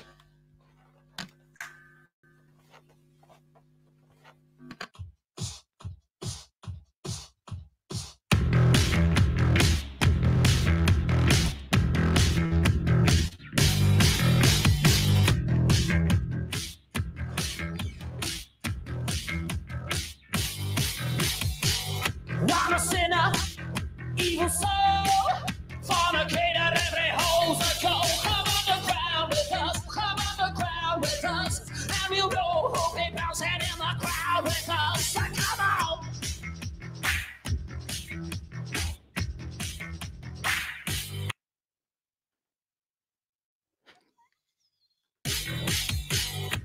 I'm a breeder, reptilian. I lick my eye with my bucklers of fun. Come underground with us, come underground with us. And you'll know who be bouncing in the crowd with us. Come on.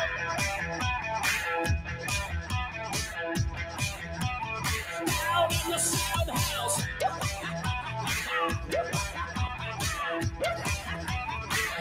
in the sound house.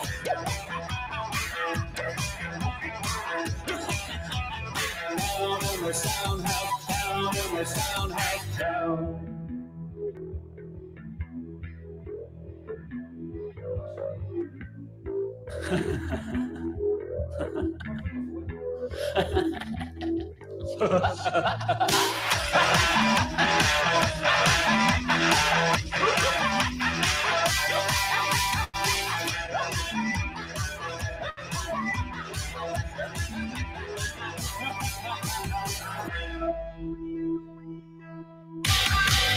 This is pleasure, suck it up.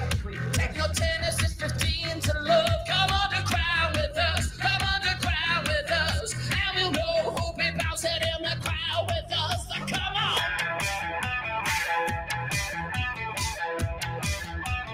Down in the sound house. Down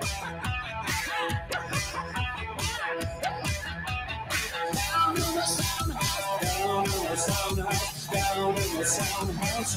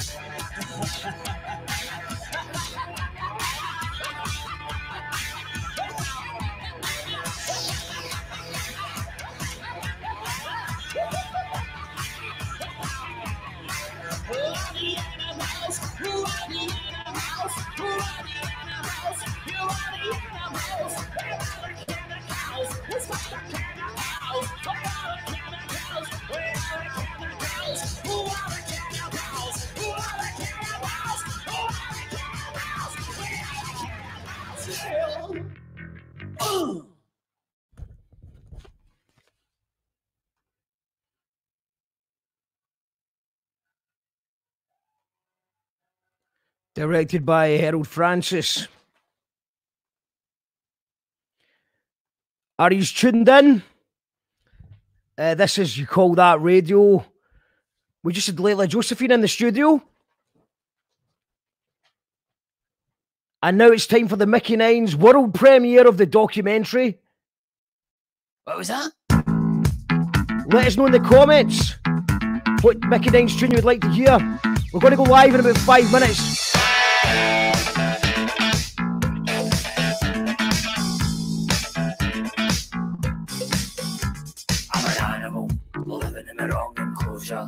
living in the wrong environment, living in a niche not built for me. Let's rank my bed. I'm an animal, living in the wrong enclosure, living in the wrong environment, living in a niche not built for me. Let's rank my bed.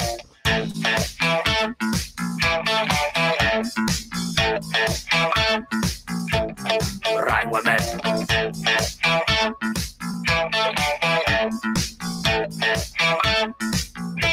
What's right with me? I'm an animal, crawling all across the office floor, crawling in the corridor, creeping in the corner behind the door. What's right with me? I'm an animal, crawling all across the office floor, crawling in the corridor, creeping in the corner behind the door. What's right with me?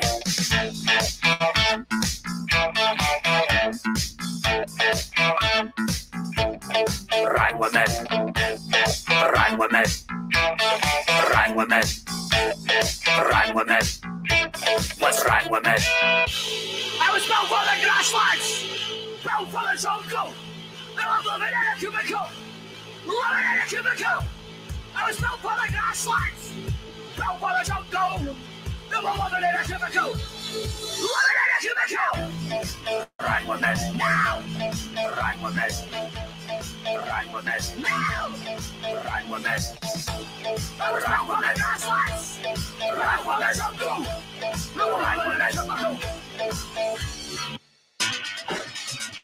I'm an animal, living in the wrong enclosure, living in the wrong environment, living in a cage not built for me. What's right with me?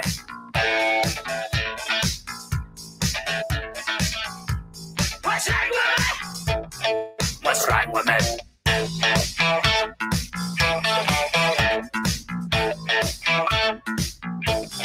Right with me. Right with me.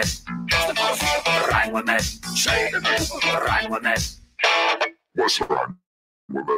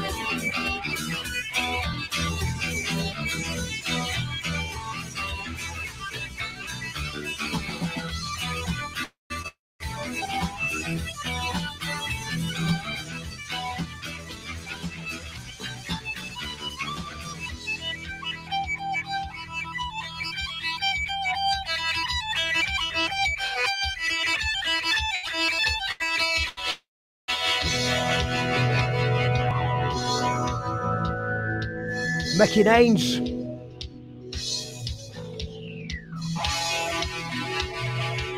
The Mickey9s, ammunition. We're about ready for the documentary.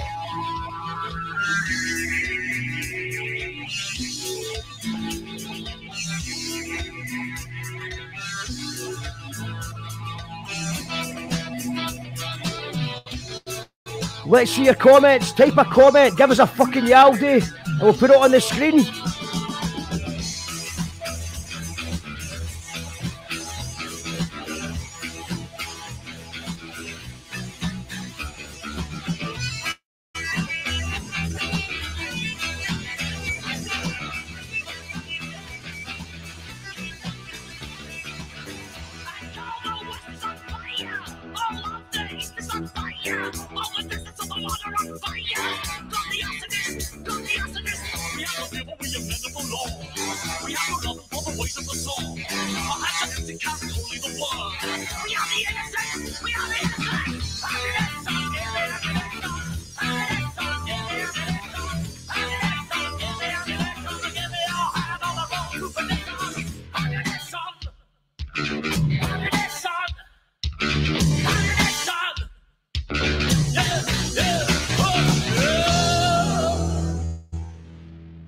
Okie dokie. Yes, okay, fucking yaldi it is. We're live here. We're about to go live. Fucking yaldi, says Lou. Yaldi for John Soupy. Brilliant. Yaldi, yaldi. Who you going to call? Blessing for this is Martin with the Bank. How you doing, Martin? Right, okay, it's an absolute honour to introduce you to the world premiere. Apparently nobody in the band's seen it yet, so this is quite an exciting thing. I will just go for it then. You're tuned in to You Call That Radio, by the way. We're here every day at 7 o'clock. Every fucking day. Tonight we had Leyla Josephine. Tomorrow we'll get Sound Thief and Eurovision. We've got Doghouse on Tuesday. A Slam on Wednesday, and Thursday we've got Kitty Got Claws through London. We're here every day at 7 o'clock, and sometimes after the interview we have a wee after party. And tonight's after party is the world premiere of the Mickey9s documentary, which is called The Magic Behind the Mask, made by Daryl Coburn. And let's just go into it, I think. I'm going to do a shout out to any Mickey9s band members who haven't seen it. If they want to click the link and join us for a wee chat after it, then you can actually call that radio. So, yeah, I'm just going to do that. Yeah, so that's it. Hit the share button. Strap yourself in for the world premiere of The Magic Behind the Mask.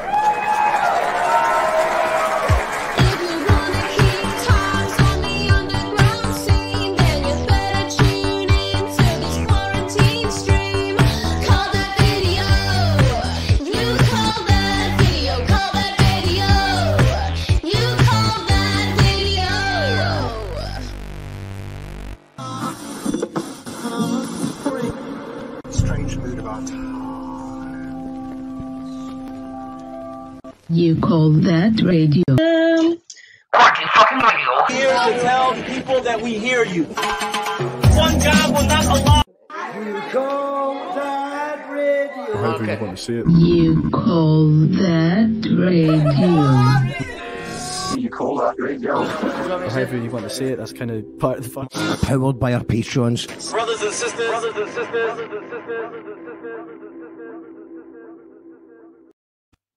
Shouts to Daryl Coburn. Shouts to the Mickey9s. Let us know in the comments if you're enjoying it. We'll try and bring some of the comments up during the screen if we can. And thank you to Leyla Josephine and everyone who tuned in to You Call That Radio tonight and every night at 7 o'clock. This is the Mickey9s. The Magic Behind the Mask. Who you gonna call Mickey999? Who you gonna call Mickey999? In America, Mickey911.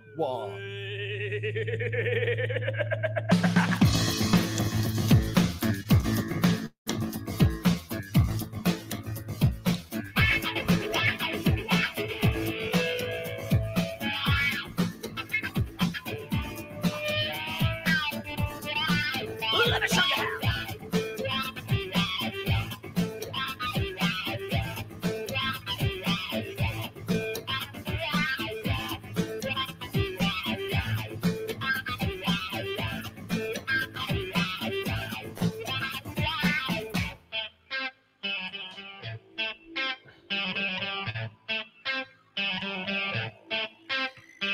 Techno, one day in a row. Techno.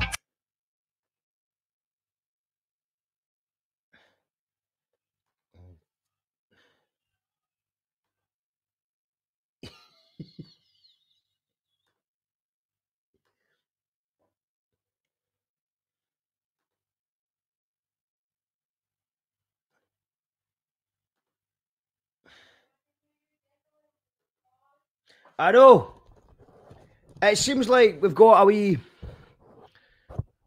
Sorry. It seems like we've got a little incident here. Oh, haha. Gary's enjoying the mistake. Do you know what I think's happened there? I think the reason that it's not playing is because not enough people have shared the video. So if you want to see the magic behind the mask, hit the share button, and that should bring everything back to normal.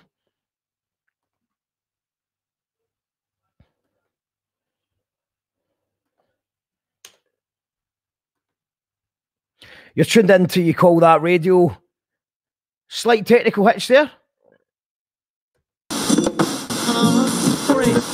Brothers and sisters, may the peace that can only come from the one God be upon you. We are here to tell the people that we hear you. One God will not allow us and people of conscience to lose our morale. We see the crimes of this government, how they support every dictator and criminal on this earth. Sometimes you can feel down. Sometimes your morale can go down.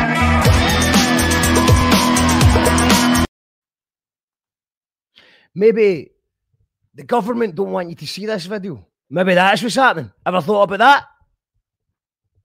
No, of course you didn't. You only think about yourself.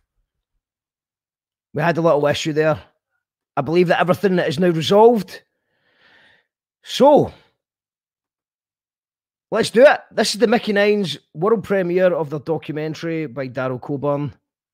Enjoy.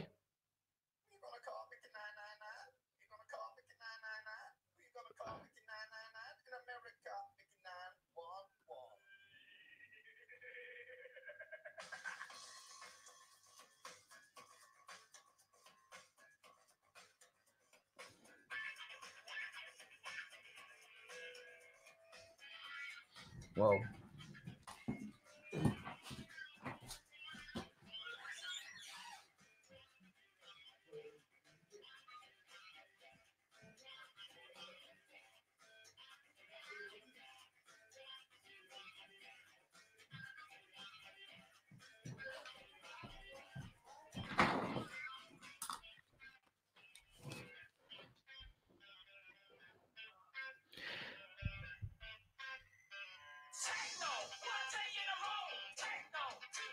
Turn it up, indeed.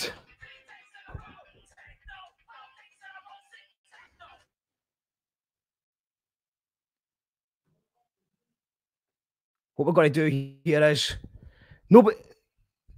there's 45 viewers here. That means that at least 41 of you didn't hit the share button. This is a big deal. This is the Mickey9s world premiere. They're sitting. They've got their own red carpets. Everyone's ordered red carpet in. And because of social distancing, everyone's got to have their own personal red carpet. Do you know how much work went into this? The least you could do is hit the share button. This is the world premiere of the Mickey9s documentary. You're tuned in to You Call That Radio.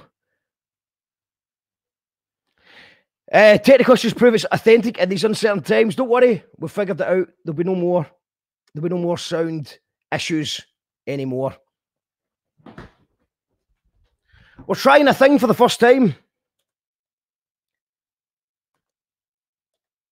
I appreciate your patience.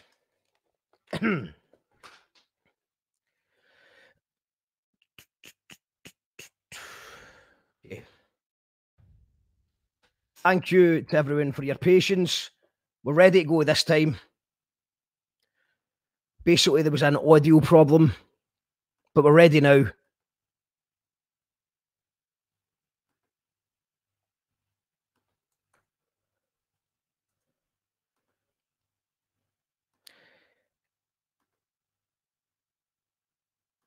And we're ready. We're good to go. Who you gonna call Mickey9s? Who you gonna call Mickey9s? Who you gonna call Mickey9s? In America, Mickey911.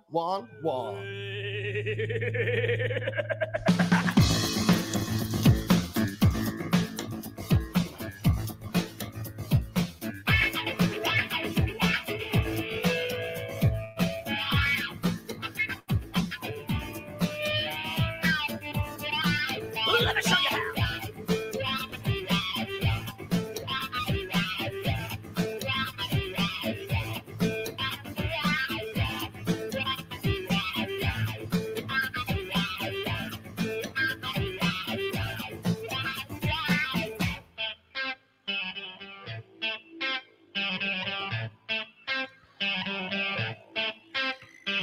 Techno, 1 day in a row. Techno, 2 days in a row. Techno, 3 days in a row. Techno, 4 days in a row. Sing techno, 5 days in a row. Techno, 6 days in a row. Techno, 8 days in a row. Techno, 9 days in a row. Techno, 10 days in a row.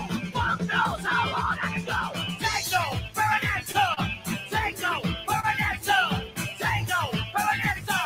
And we don't take no for an answer. Yeah, because you can find the thing you're trying to do. Because you can find the thing you're trying to do. Because you can find the thing you're trying to do. Find the thing to find it. Find the thing you're trying to do. Because you can find the thing you're trying to do. Because you can find the thing you're trying to do. Find the thing to find it.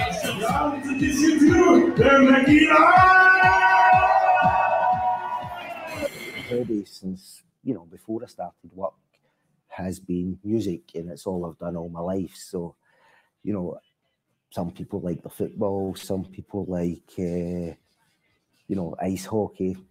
Mine's has always been going to gigs. I think John had sent it to me. It was Shark in the Water from, I don't know what club it was. Where was it? McCool's. And when I played it, it was honestly, do you know what? I've never got a vibe or an instant kind of hit or energy from a YouTube video.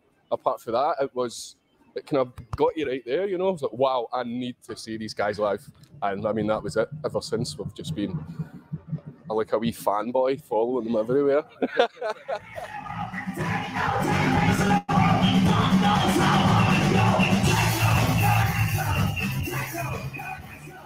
We decided we'd go and see the Mickey9s because it was near where our other gig was. And myself and my wife both left absolutely blown away by the energy that the guys had, you know, the danceability. We went to the other gig to meet friends. We walked in and everybody went, where on earth have you been? Look at you, the two of us were dripping in sweat, just smiles from ear to ear, and just absolutely loved it. And it'd been years since any band had done that to us on seeing them for the first time. So I come and see this band, I've got Mickey9s.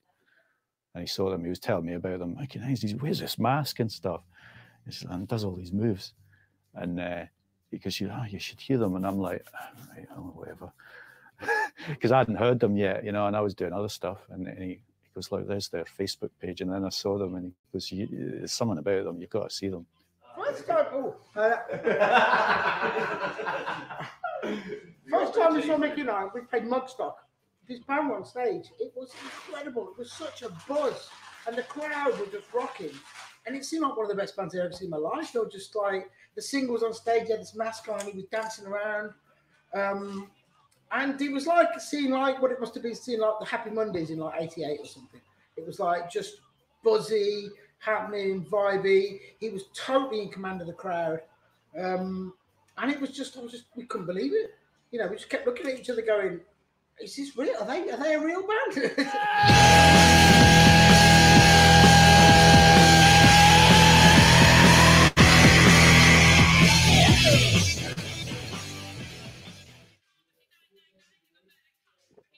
I think there's an expectation from us and from our fans and from the Mickey9s fans that they're going to get an experience. They're not just going there to watch 4 guys staring at their shoes or 14 guys and girls staring at their shoes.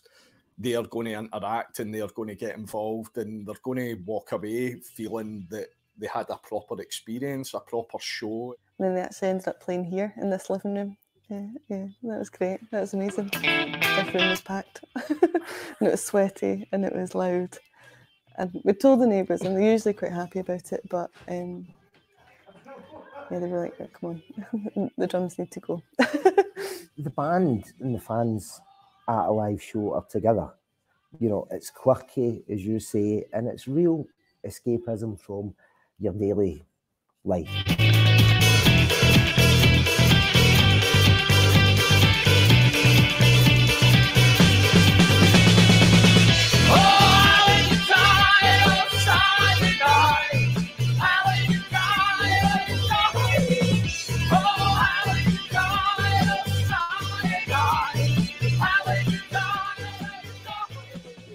I work at a call centre at the moment. I'm still a student as well, study law. I work for a large organisation in quite a senior management position. In an outdoor nursery, working with kids before school. As a fraud investigator, so I need to unwind a wee bit when I can. Quite a pressurised job, so every opportunity I get to come and enjoy myself and unwind. Responsibility for staff and things like that, you know, and you get your 120 emails a day and your 65 phone calls and you've got to get round the country. So when you get a night off, you're just looking for total detachment from reality. And the Mickey9s give you that every single time.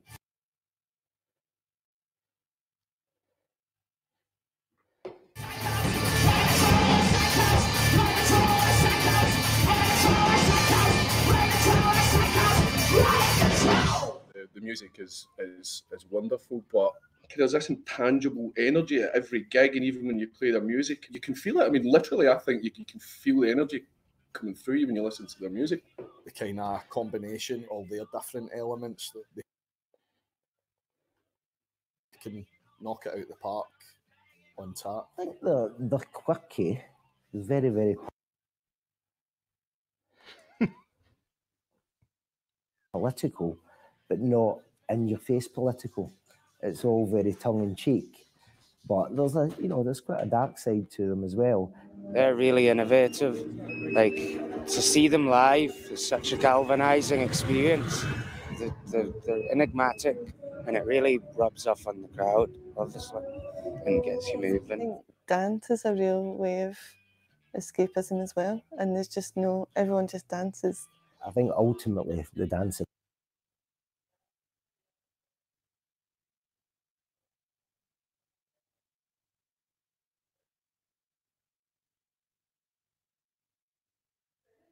ability of one of their live shows is just fantastic. And you know, when you go to pay to see a band, you're looking to have a good time, and the Mickey9s pretty much guarantee you're going to have a good time.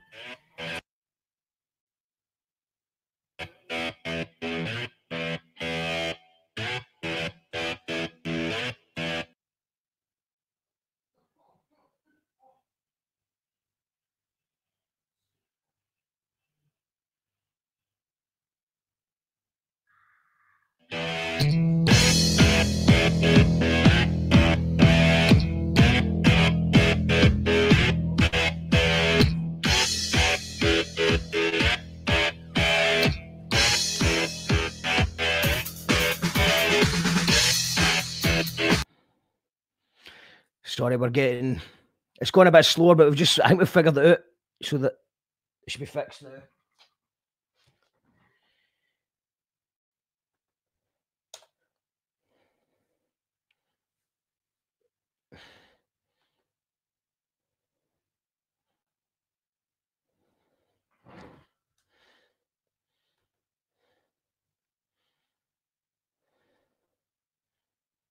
Sorry about this. How's you enjoying it so far? For fuck's sake, put some 10 bob on your internet. Just do one with that just now.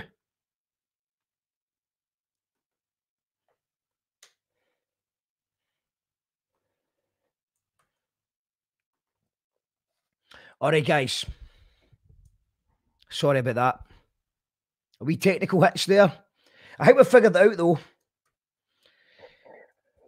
I think we figured it out. The problem is that we're streaming it through here and we're watching it on various devices to make sure that it's working right.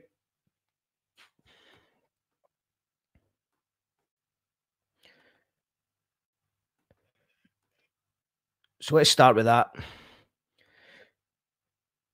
I've put 10 bob in my internet. How he's enjoying it so far anyway? First time I ever saw them, I was blown away. Stangela, when are they headlining Glasgow? I think next time Glasgow's on, which sadly is not here this year. Me Too, what a band. Great band, Mickey9s. It's time for part 2. Shout outs to Saoirse as well. And shout outs to Soapy for getting Buckingham Palace to let him film his bits. Wasn't expecting that. Okay, we're ready to go. Part 2 of the Mickey9s documentary.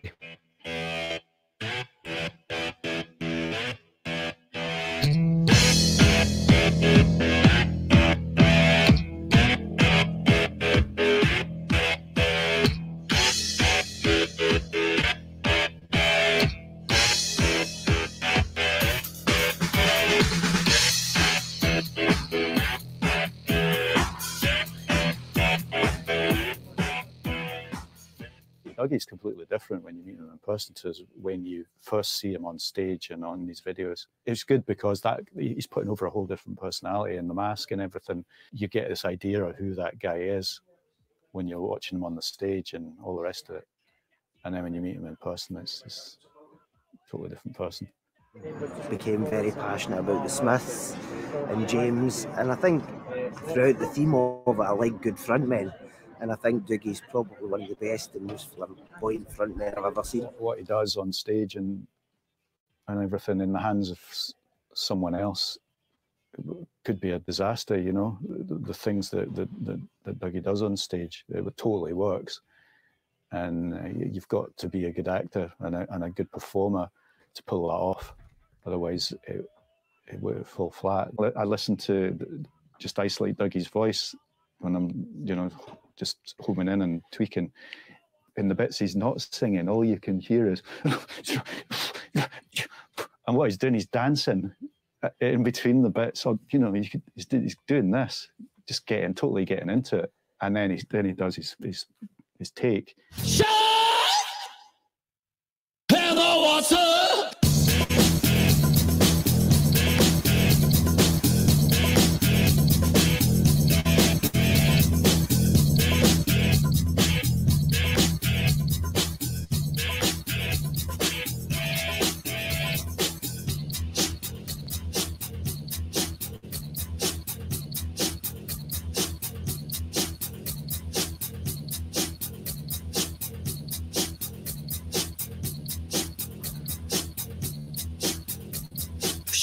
Gonna come when you're swimming in the water.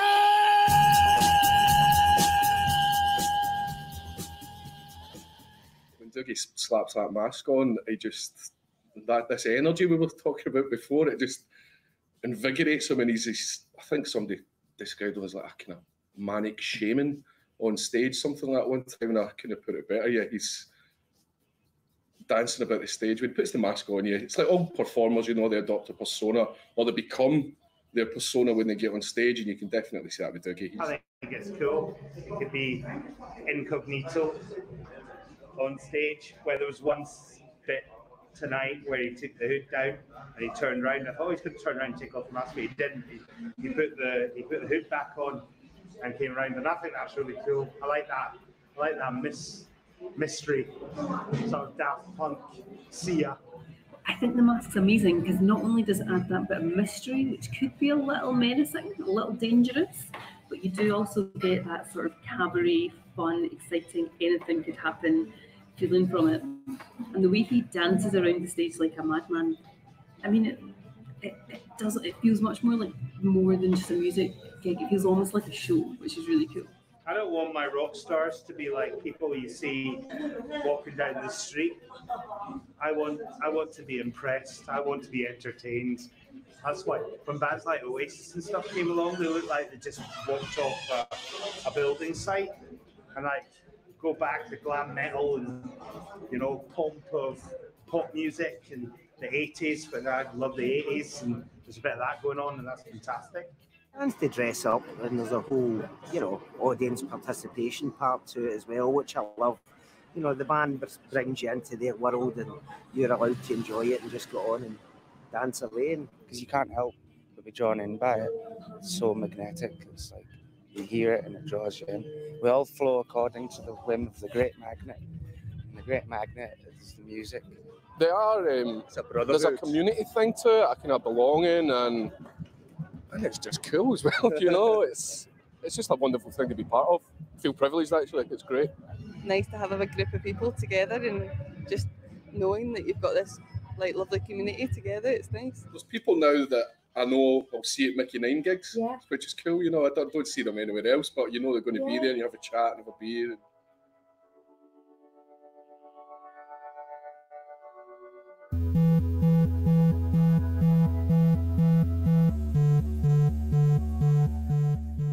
On dark nights in northern cities, where crowds gather underground, not knowing why the atmosphere is tense and bereft of oxygen, the shamanic singer and his totemic band of intergalactic beat drifters appear and are gone, leaving behind them only a post-orgasmic sense of calm and hazy pleasure. Did that really happen? Did a masked shaman really leap from an afro of bass, forcing even white people to dance to his every word and sway? They convert many who encounter them to their raving ways. The converted know there is a better kind of music out there, one of ecstatic rhythms and primal groove. There is no longer any need for chords and choruses. There is no need for love songs or sad songs, for this music transcends earthly emotion. The followers of the masked shaman know the way to the future. The followers are growing.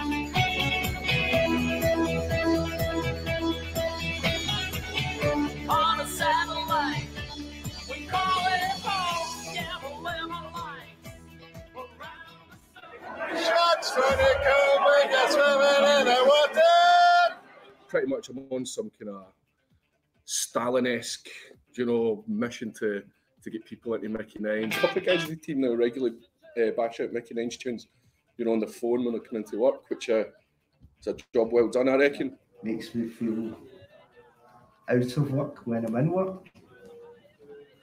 I heard their CD and it's really good, but the thing is they're so good live. I mean, so fucking amazing live. And if they can get that onto a record, then I think that's... I'd love to see them making it getting large, because the music certainly deserves it, and there's a bunch of guys absolutely deserve it. But in a kind of selfish way, I don't, because I still want to go to Mickey9 gigs and just have a few hundred people and be part of them and my own little scene and keep it for me. But I suppose that's selfish now. I'd love to see them making it. Absolutely. If they don't, there's no justice. If you listen for it, you will hear everything has a beat to it. You just gotta...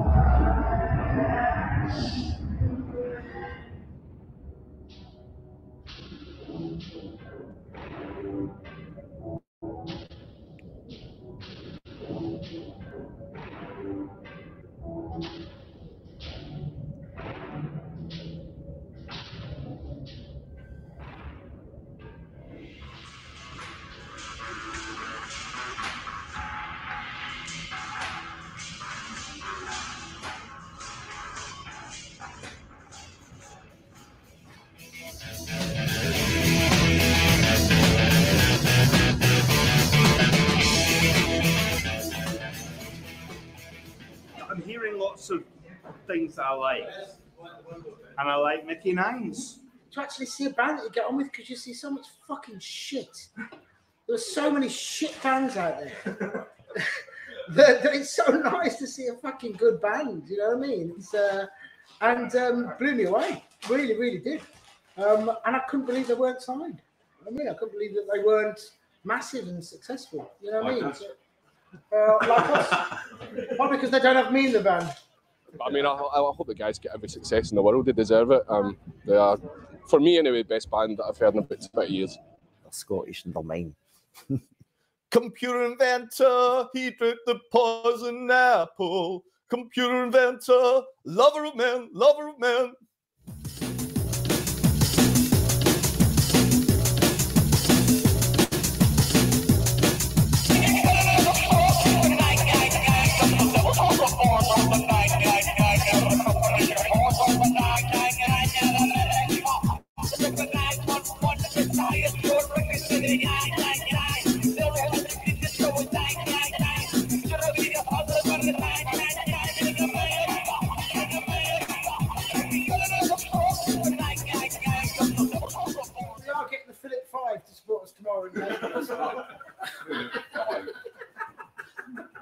Better than the Barry 8. The Barry 8.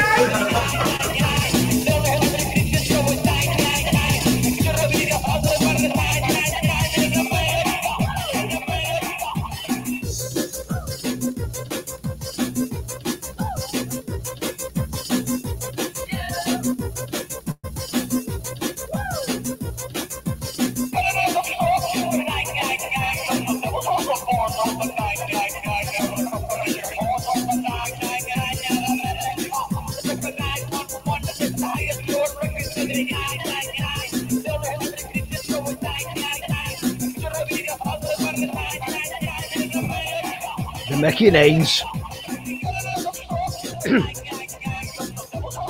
And maybe, just maybe, we're going to get the Mickey9s to come on the show right now. That would be good, wouldn't it? Apologies for any technical issues there. We hadn't actually planned this. There was no plan for us to host it. And then on Sunday, then I heard the announcement that it was going to be premiered on Sunday. And I was happy to host it. But I didn't know that I was going to be doing this. What a great film. Shouts to Daryl Coburn and all the team. Shouts to Saucer. I think she was the best. Let's go to the comments. That's the new Corona Fringe. When we had that one. Oh. So, if you would like to see the Mickey9s appear on screen, I would like to see the Mickey9s here. And I'm sure you would as well. I think the Mickey9s should come on the show. Or if there's any Mickey9 fans that would like to come on the show, this is the link. This is the link. So if there's any Mickey9 fans who want to talk about the show,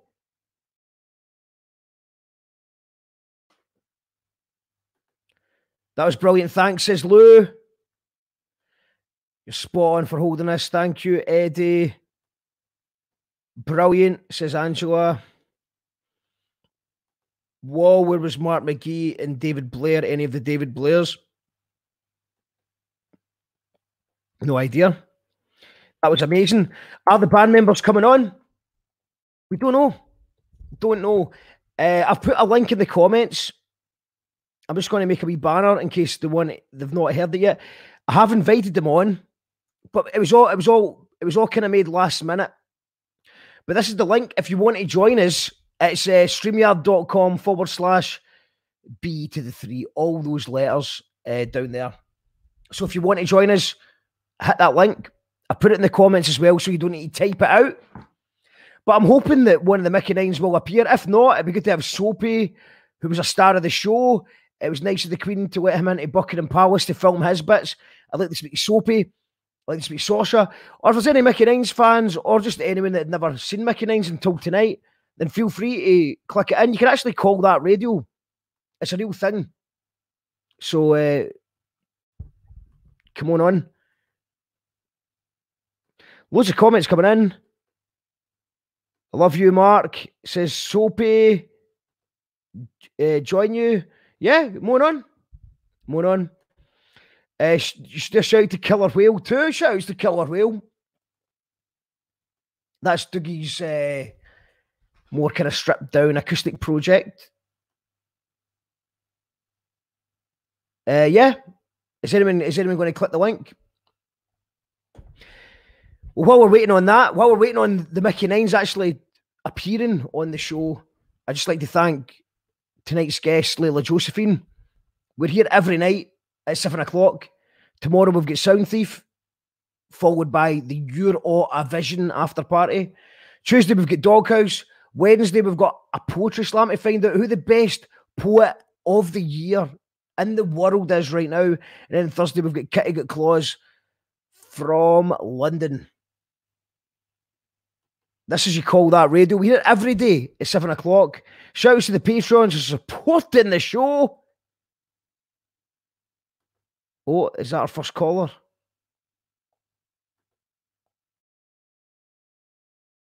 Oh, it's our first caller. We'll be back in a little minute. I'm going to do a wee round of applause while we sort out. Is that the Mickey9s? We might have the Mickey9s live on here. Let's just find out. But let's just have a round of applause. Everyone, I don't care where you are. I know we clap for the NHS on a Thursday, but let's clap for Daryl Coburn, all his team, Sasha, Soapy, everyone who was on the video, and the Mickey9s.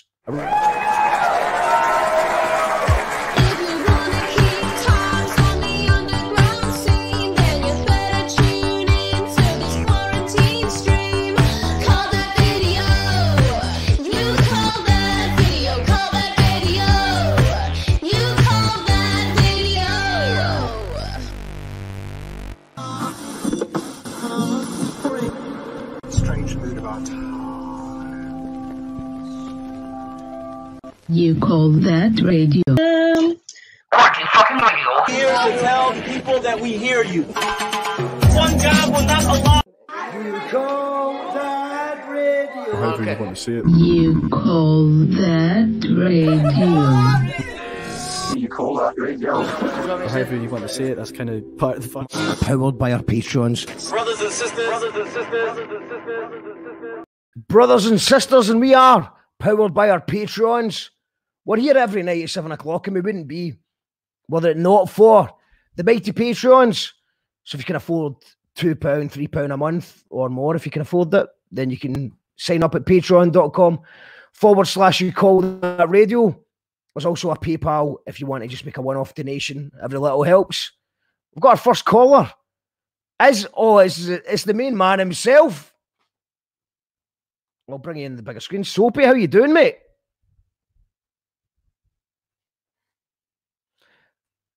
I can't hear. Oh, hold on. You've got no volume, mate. Soapy. I can't hear any volume from you. You might recognise Soapy earlier on from being at the Buckingham Palace fire earlier on. He had a fire behind him. He had library books behind him. But for some reason, I can't actually hear what he's got to say, annoyingly. I think you've muted. Soapy, you've muted yourself. Your mic's not connected, I'm afraid. So let's go to the comments while you figure out how to unmute your microphone. We have Moan the Soap, says Eddie McCurry. Lou Rogerson says, I'm a proud patron, but I'll never call. Lou, you don't need to call. Being a patron's enough. Shouts to all the Mince and Tatties crew. We're up to 121 supporters, and I really do appreciate it. Soapy's gone. He'll be back in a minute. We got Mickey9s, probably one of the best bands to come out of Scotland in a very long time. I would agree with that. A live band. They're a live band. They're also quite mystical, aren't they? They're quite, You know, you never heard them talk on their documentary. They haven't turned up for the after party yet. But if any Mickey9s people are watching out here, there's a link in the comments that you can click because you can actually call that radio. Unmute your muted mic icon, Soapy, for fuck's sake, you're spoiling our evening. We've got, yeah, Soapy, you have it muted. Soapy, you have your microphone on mute. Eddie says Mickey9s one of the best bands to come out of the UK in a long time. So as you can see, it's just in the last few minutes, just went from the best band in Scotland to the best band in the UK. And that's just within a minute. That's how good the Mickey9s are. I reckon probably within another minute, someone will be commenting saying they might be the best band in the world and then the universe and so on. Still love a Gyro's gig though. Gyro Babies are another good band, but it's not all about them. It won't turn off, says Soapy. Great hosting, says Angela. Thank you very much, Angela. Apologies for the issues though. It was just, we tried to do too much tonight. We're here every night for about 2 or 3 hours a night, and the internet's just no hand on it. Could you play some Mickey9s in the background? Yes, we can. We could have a Mickey9s song while we try and... Gary would be Fabi on the show. Yeah, Gary also says, get Griggsy on to talk about maskophobia. Yeah, interestingly, Griggsy's got a problem. She's scared of masks, a phobia of masks, which is why she's not really into the Mickey9s. You're doing brilliant, Mark. We still give you a clap. Well, feel free. Lou Rogers says, I've had a Gyro Babies day today. Nice one. Aye. And I've just had my Dutch cousin to say it's the best thing to come out of the EU. I'm assuming that's the Mickey9s, or is that you call that radio? I'm not really sure. And a American psychiatrist called it audio therapy. You call that radio? Okay, so what would you like? I think we're just going to end the show. What would you like? What song should we end it with? She's into Mickey9s, just dances facing away from the band. Got to be one of the best double bills. Gyro Babies and Mickey9s at the garage last year. That was a night. That was a night. Okay, I don't think the Mickey9s are turning up here. Let me just check. Okay, cool. We'll do a Mickey9s special one night, and we'll maybe watch the documentary again together from start to finish. And yeah, let's do that. We'll do a special night where the Mickey9s are actually here. That's coming very soon. I'm going to put on. We'll end with a soppy one because they've got the funk. I've got those loud live tunes, but I think the way that I'm feeling the day is end it on a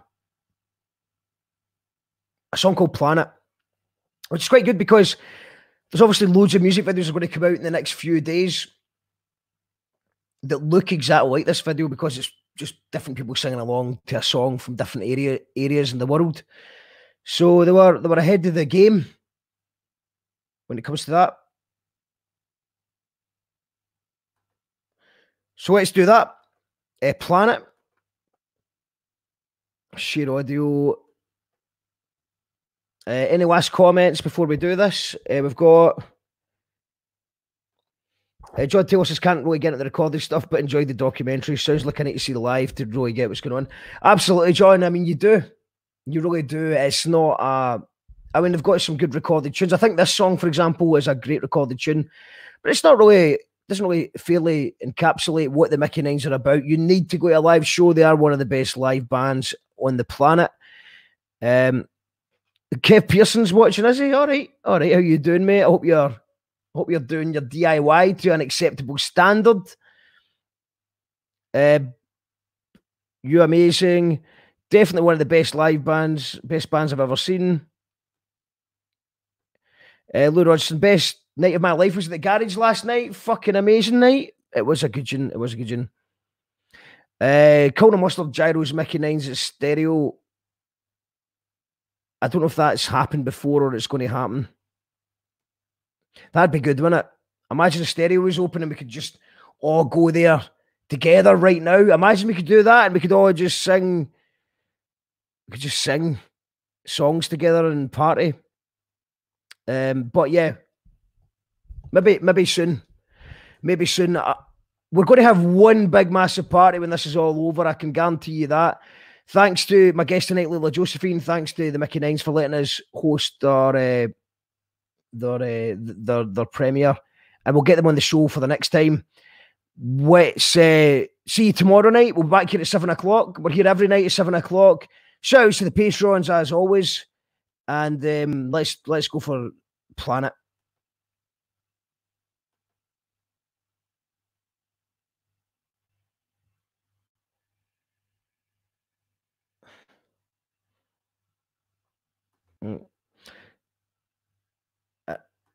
In a minute, because I think that is the call going. Could it be a last minute Mickey9 appeared? Cat Jones, I missed the documentary. How can I view this now? I think you could probably rewind. Please finish with a Gyro song. The Mickey9s album launch, it happened, all right. So Gyros, Colin Mustard and Mickey9s did play a gig together. Sounds like a good night. Yeah, you should be able to just rewind this and watch it back. I would also imagine that now that it's been premiered, that there'll be an opportunity for everyone to watch it at the same time together. So either just rewind it back. This video will be on YouTube, Twitch. I'll show you actually. Twitch. This, go here. We'll watch it back on twitch.tv/YouCallThatRadio on a wee minute.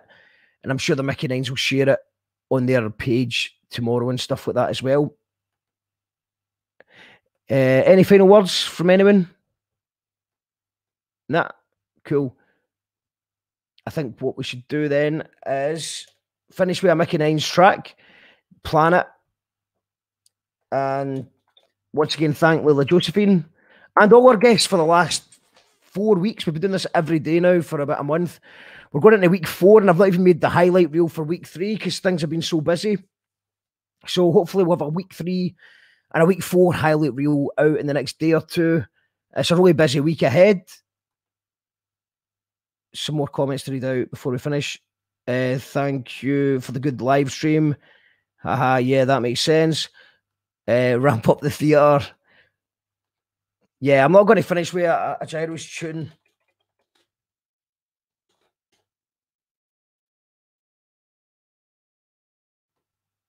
I'm going to finish with a Mickey9s tune. Thank you very much to everyone who's tuned in tonight. And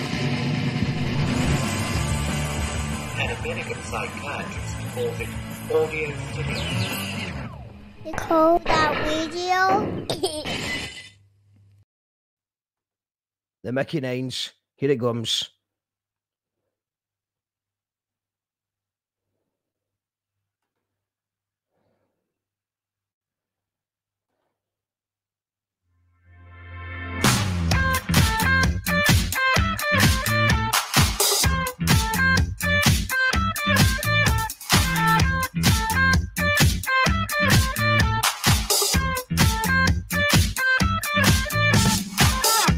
I love to imagine the sun setting on the other side of Earth, and to discover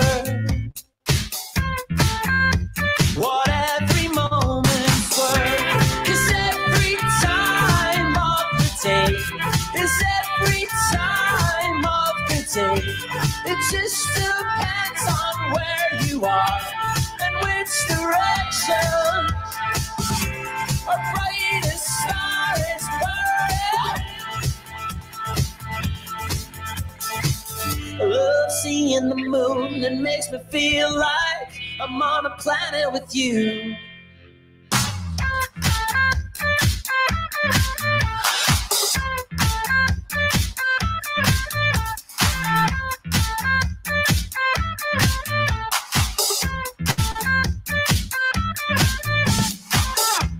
I love to imagine the sun sinking into the other earths, and to discover the sea was giving birth. In every space between the stars, there is more space between the stars. It just depends on when you are and which direction our planet oceans turn. I love seeing the moon, it makes me feel like I'm on a planet with you. I love seeing the moon, it makes me feel like I'm on a planet with you. I love seeing the moon, it makes me feel like I'm on a planet with you.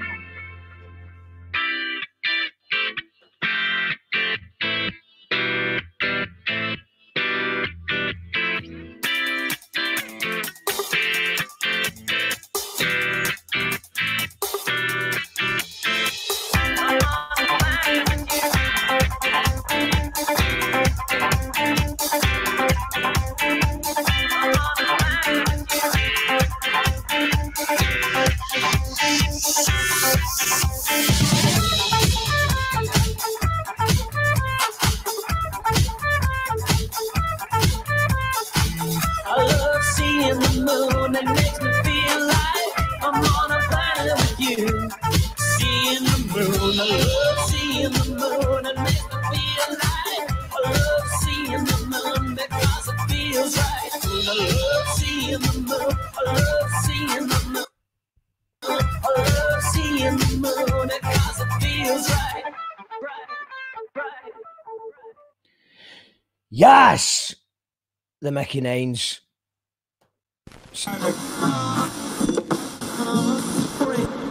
Strange mood of our time. You call that radio? Makes coherent sense. Makes coherent sense every night, 7 o'clock.